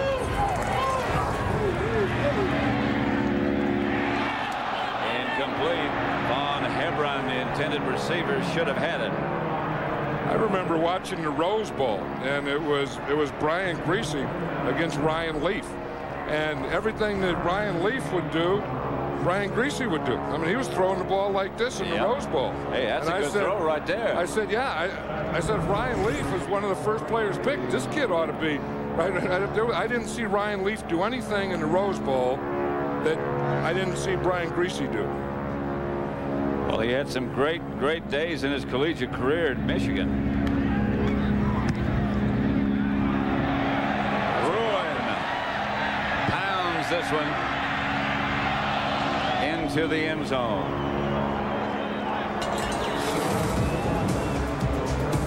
71-yard punt. He was averaging about 50. Would you fly in that plane? Nope, never have, never will, never would have. I don't know anyone that would. I don't know anyone that would fly in something like that. Oh, I would. You would? Yeah. It's got 2 wings. That's more than what I usually fly. You'd fly in one of those things that's painted yellow? Yeah. It's a joke. Hoying back to throw it. You know, one of the things we were talking about, Pat, about how tough this place is to play, and you know, part of it's a crowd, and part of it's the Denver Broncos, and they always remind you of the altitude here. You know, like it's called Mile High Stadium. They even have a sign in the locker room that gives the elevation. Here it is right here. Look at this. This is in the visitors' locker room. Elevation, 5,280 feet. So you're constantly, you come in here to play, and you're constantly reminded of it. And inevitably, that's what you talk about. Oh, remember the air is thin in Denver.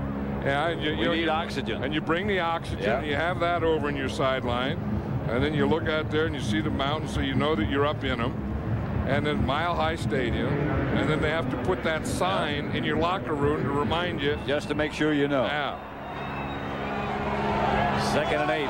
With a team like this, against a team like the Eagles, that's the last thing they need. Hoying appears to be changing the play. People looking around.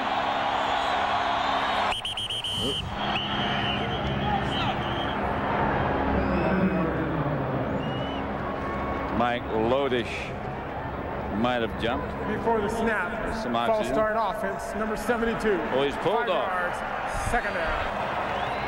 Yep, there's the oxygen there. Remember one time I mentioned last time we were here that you know how you have water and stuff over there, and you just pick it up and you just drink it. Well, one time we'd made a long drive and the guys were getting oxygen. I went over and put the oxygen thing, and the whole offensive line was lined up behind me. And for 5 years, they never let me forget that. You took my oxygen. I did. I took their oxygen in Denver. Here's Hoying, bounced to the ground.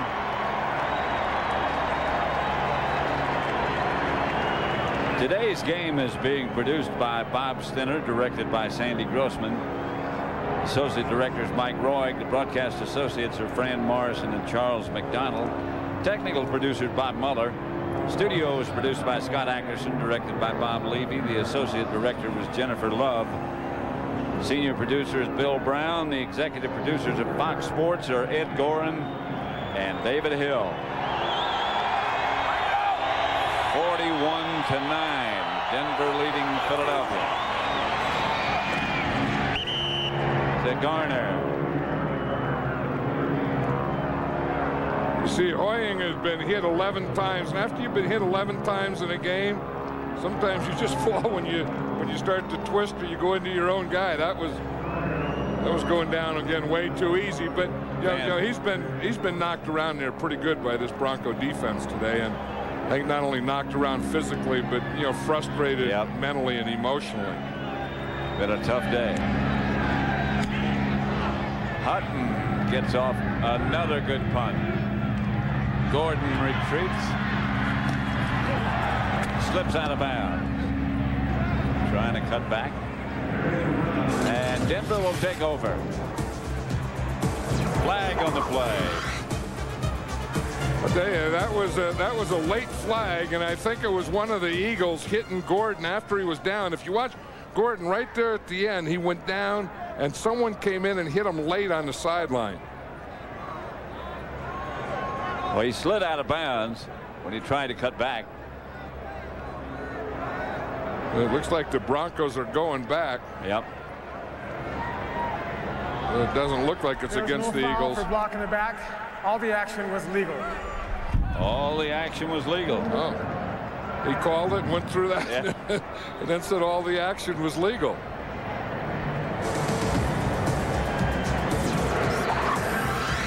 (41-9), 10:18 left to play. 41-9. The Eagles, their quarterback troubles go back to Randall Cunningham in 1995. He was the starter, replaced by Rodney Peete. Coach's decision. Rodney Peete replaced by Ty Detmer when Rodney was hurt. And that's going to go on and on. We'll be back to that. Derek Lavelle. In 1997, Ty Detmer started. His record was 2-5. Rodney Peete replaced him. And Bobby Hoying then came on and finished the season. That was all a coach's decision. Now this year, Hoying was the starter. Rodney Peete replaced him. moved the club pretty well last week against Kansas City. Now Hoying is back against Denver. And this 31. is Coy Detmer, Ty Detmer's brother,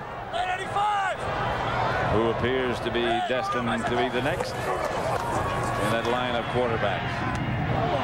Pass is picked off by Mike Caldwell, and Caldwell is cut down at about the 5-yard line, somewhere in that neighborhood. Brian Greasy didn't have enough on this one. It's a zone defense, and if you're going to throw an out against a zone defense, you have to get it outside and low, and you have to get it out there quicker. Caldwell was just sitting back there in the zone, and that ball stays in the air way too long. Yep. Watch, he's on the right hash mark. He throws it out to the right, and Caldwell just jumps right underneath that thing. And here's Coy Detmer. You were going through those Philadelphia quarterbacks, and it's the old story to me. I've always said when you have 2 or 3, that means you have none. And really, since Randall Cunningham went down, the Eagles really, to be honest, haven't had the #1 quarterback. Coy Detmer back to throw it. Ducks under 1, throws back across the field to Jason Dunn. After all that, Dunn's out of bounds at about the 3, a 2-yard gain. I was going to say it's going to be a completion. It's not a touchdown. That's one of the things. We saw Brett Favre do that, for a touchdown last week. But you always teach, don't run one way and then throw across your body across the field the other way.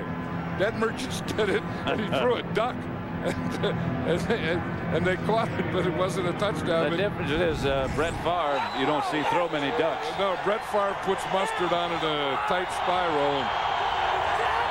And old Coy Detmer was hit as he threw that one. Detmer, touchdown, Garner. Ball came loose after he got in the end zone. That's the same play they scored earlier on, and you saw Glenn Cordrez, the middle linebacker, trying to get there, and he's upset because he doesn't get there, because he was talking after the last one that he should have that play. You see, and he's coming here, and he waits just a little too long, and then the cutback, you see, he gets there just a little late because he waited for the first cutback. And Garner gave him a little juke to the inside and froze him right there.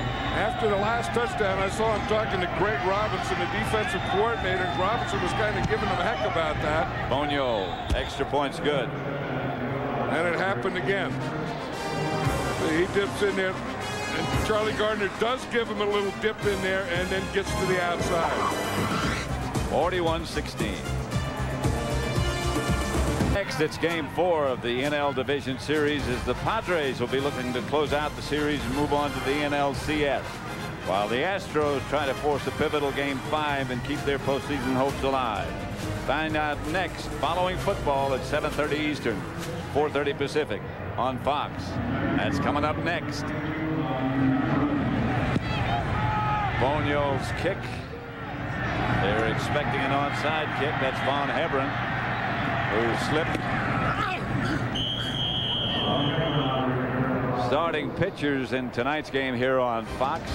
Game 4, Randy Johnson and Sterling Hitchcock making his first career postseason start. Randy Johnson lost game 1, but he pitched very, very well. Struck out 9. And the chances of Randy Johnson losing another one, I think, are kind of slim. And of course, I've had the radar gun on those guys. I'd like to put a radar gun on Randy Johnson. The guy that had the radar gun said the fastest he ever saw was 103-mile-an-hour fastball. From? It was a surprise to me because I would have picked a lot of other guys, and this guy that he told me wasn't a guy. He's been around a long time, I'll tell you that. This may be like a trivia question. It is. 103 miles an hour. He's around a long time, but to me, what I know about baseball, he was never known as a fastball pitcher. He was never known for his speed. But you can't remember who he was. No, I remember. No, I was just waiting. Oh, you were asking me a question. I was going to say Nolan Ryan. No, that's what I would have thought. Someone like that, or Randy Johnson. Was it Tom Seaver? No, it was Earl Hershiser. Oral Hershiser. Yeah, that's what it was. The guy said that that's the fastest he ever timed. And Oral Hershiser, 103 mile an hour. Wow, I would have never guessed that. No. I would have guessed something's wrong with the gun before I said that. Or the guy. I mean, maybe there was a guy in New York. You know, I don't know who the guy is. He told me 103. What do I know? He said Earl Hershiser, but it had to be someone. Well, it was the fastest the guy ever did. You were at the baseball game. And the fastest I ever did was David Wells, 93. Didn't Rivera throw 95, 96 that night? Yeah, but I wasn't on the gun then. Oh. Yeah, I mean, he threw it later after I was off the gun.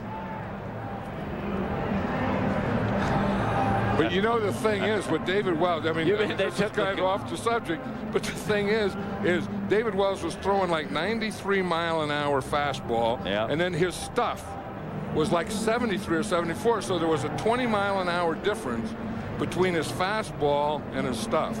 That's what made his fastball so effective, I guess. Yeah. I mean, so you're waiting for that 93 and you get the 73, then you're waiting for the 73 and you get the 93.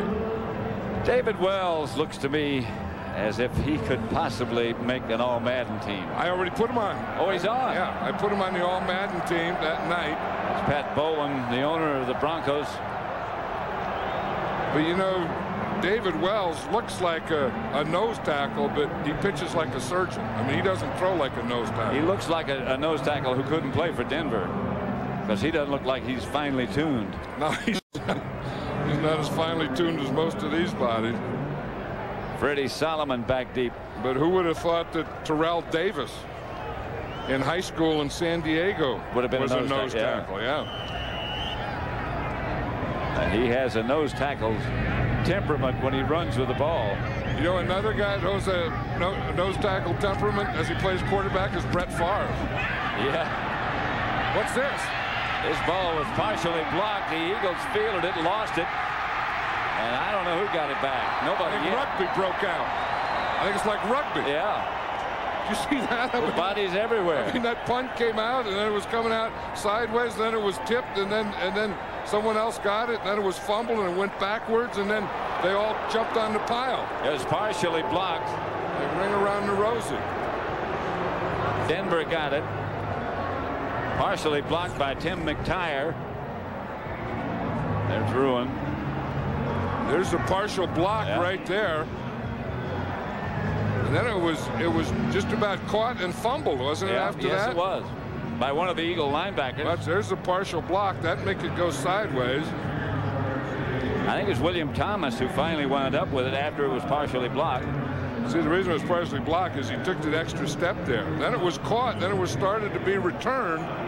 Then it was knocked out. That was Al Harris. Al Harris. Al Harris. And then he fumbled it. And then another lo and behold. Boy, Detmer, the Eagle quarterback. Detmer hands to Staley, who's taken down by Neil Smith after he loses a couple. What if you would have said before the game, you don't know what the score is, but the quarterbacks in this game are going to be Brian Griese and Coy Detmer? What would you guess I would have said would have happened before that? I would have said I didn't want to be with you last night.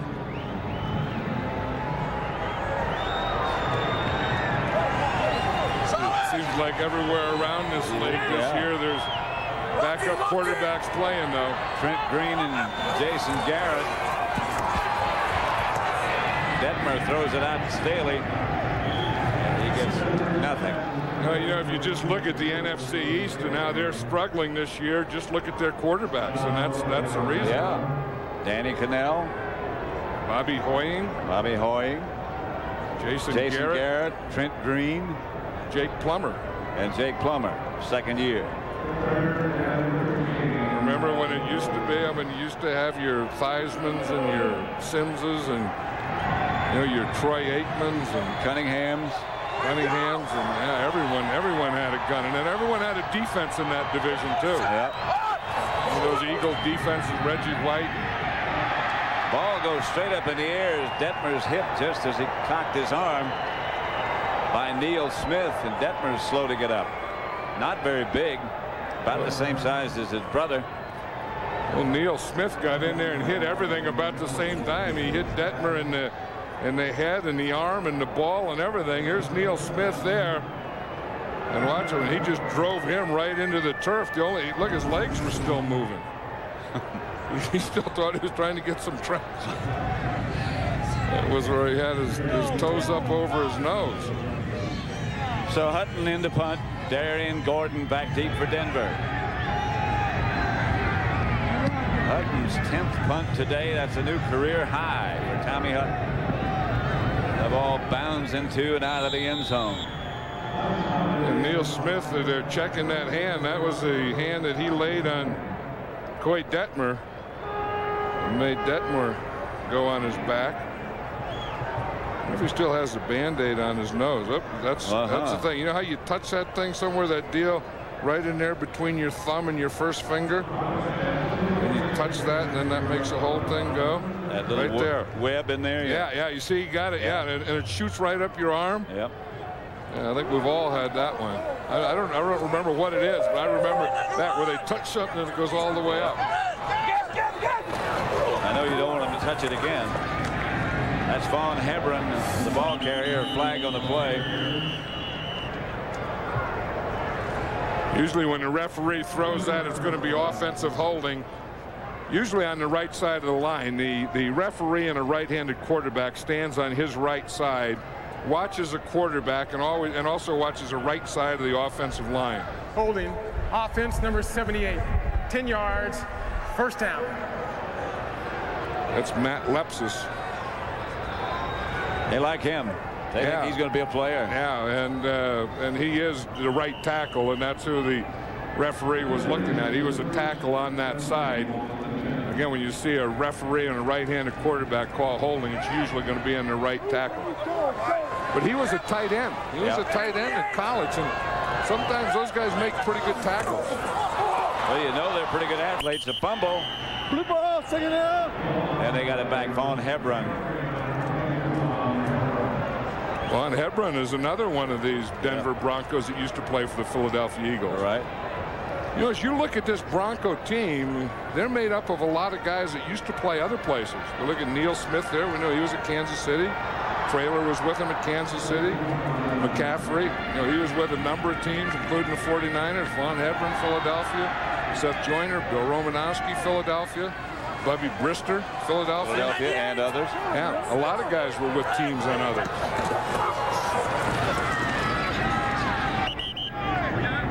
That's Vaughn Hebron again. 41-16 the score with 4 minutes left to play now.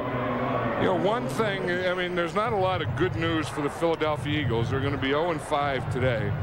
But next week, they get to play the Washington Redskins. And they're really, to be honest with you, when they come in here with this team, they're really outclassed. But now next week, you know, it's kind of like who's the best of those bottom teams, and they can kind of start fighting that battle a while. Or who's the worst. Yeah, then that's a downer for that. Here's Hebron. Down before he got to the first down marker. But the clock keeps running, and here comes the Denver punting team, Tom Ruin. You look at this Philadelphia defense, and they don't have the dominant defensive player that they had, you know, over the years. Nope. And they don't have that guy. They don't have the quarterback, and that's tough when you don't have a dominant defensive player in your front seven, nor do you have a quarterback or a great running game. I mean, there's not a lot of things there. You kind of have to hang your hat on your special teams or the offensive line. Here's Ruin, and a flag on the play. That's Freddie Solomon, slides in midfield. The ball's out of there, but he was down. Boy, you talk about collisions in football, and I think on punt return and kickoff returns are some of the most violent collisions, other than that slant pass on offense, are the most violent collisions that we have. Well, you get so many so many yards to get up ahead of steam and hit somebody. Well, it starts out there in the outside, and those guys always do a battle out there. I mean, they just get knocked sideways and everything, and where the real collisions are inside, right there in the bottom of the screen. There was a flag on that play, but they picked it up, so no penalty.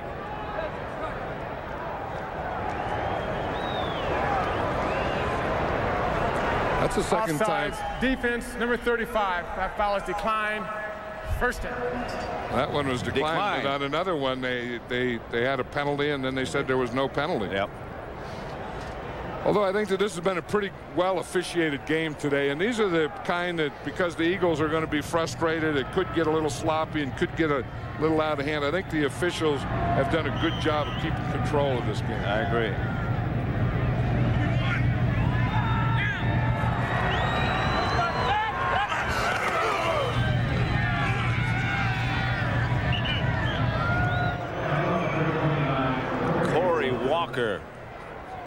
Gets the carry. I think the Eagles are just trying to run the clock out, and you know, and get out of town. And like I said, you know, next week get back in their conference, get back in their division, get one of those rivalry type of games. And Ray Rhodes, he's going to be down for a couple of days, but by Wednesday or Thursday, you know, get them all fired up for the Eagle-Redskin game. Barrett Brooks has replaced Trey Thomas. Detmer's pass is knocked away, and Mobley comes up limping. Ooh, that's what they don't want to see right now. That looked like, you know, that's the old thing. Remember, that's the same thing it looked like John Elway had, and that's when they grabbed the back of the leg. It's one of two things: it's either a pulled hamstring or a cramp. Right. And as a coach and as a player and as a trainer, you always hope when they do that it's just a cramp.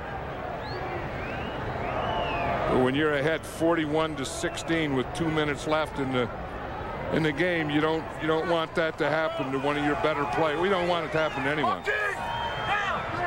But certainly not a key man like Mobley. And Denver has a big game next week against Seattle. They sure do. Walker takes the pass from Detmer and gets out of bounds inside the Denver 15. I think Mobley had a cramp. 41-16, less than 2. Eagles have the ball, trailing 41-16. Coy Detmer is their quarterback. And Detmer fires incomplete for Irving. Pryor had it, dropped it. Coy Detmer, you know, you talk about you know, a family, and you know, his brother Ty played for Green Bay, played here with the Philadelphia Eagles, is now with the San Francisco 49ers, and you know he's a real competitor. I mean, he's been a quarterback all his life, and you know his brother was a quarterback, his dad was his coach, and the Detmer family is a real football family. Detmer drops again and throws again. Incomplete again. Of course, this is kind of one of Coy Detmer's homes. He played here at the University of Colorado. Right. So he's thrown a couple shots in here. I mean, he likes this thing, this slant. Comes in there. That's a little behind him. That's a tough one there. Now, if you don't hit that slant perfectly, there's nothing that the receiver can do about it, because he has to catch that thing on the run. If you throw it too late, and I see a lot of quarterbacks doing that, they're leading them right into the free safety in a real collision. A smart carrier. Detmer was hit as he cocked his arm. And Neil Smith gets another baseball swing. Yep. Neil Smith around the corner. Neil Smith has kind of been having his way over there. He's been on any quarterback the Eagles have had in there just about all day. And he comes from the outside here. There he is. He was outside the screen. He came outside, and then he just came and hit Detmer just as he threw the ball. 1:44 left now. 4th and 10 at the Denver 14. Detmer backs out. Flag on the play. 5 yards. 4th down. Neil Smith has really picked his game up. Yep. I think that part of it is being ahead, and it's a little easier to play defense when you're ahead. But he's given Richard Cooper over there at right tackle kind of all he can handle today. It's much easier to rush the passer when you're way ahead like this. Well, Ray Rhodes was saying that when he was the defensive coordinator with the San Francisco 49ers, Mike Shanahan was the offensive coordinator. And he said Shanahan would tell him how many points he was going to get. And he said that always made Ray feel good because he could be a lot more aggressive on defense. Detmer lofting for the end zone, incomplete. And no flags intended for Cincino. He's one of the guys that was a free agent for this team, and Kasim Cincino, and was a pleasant surprise. It came in and he was kind of heavy and didn't look like anything at a mini camp. Came back the next time, lost 30 pounds, and can run. And the Eagles are really impressed with him as a future tight end. Out of Syracuse, and wasn't even drafted. So the Broncos will take over. Minute 39 left. Each team has 2 timeouts remaining. The Broncos say let's just run it out.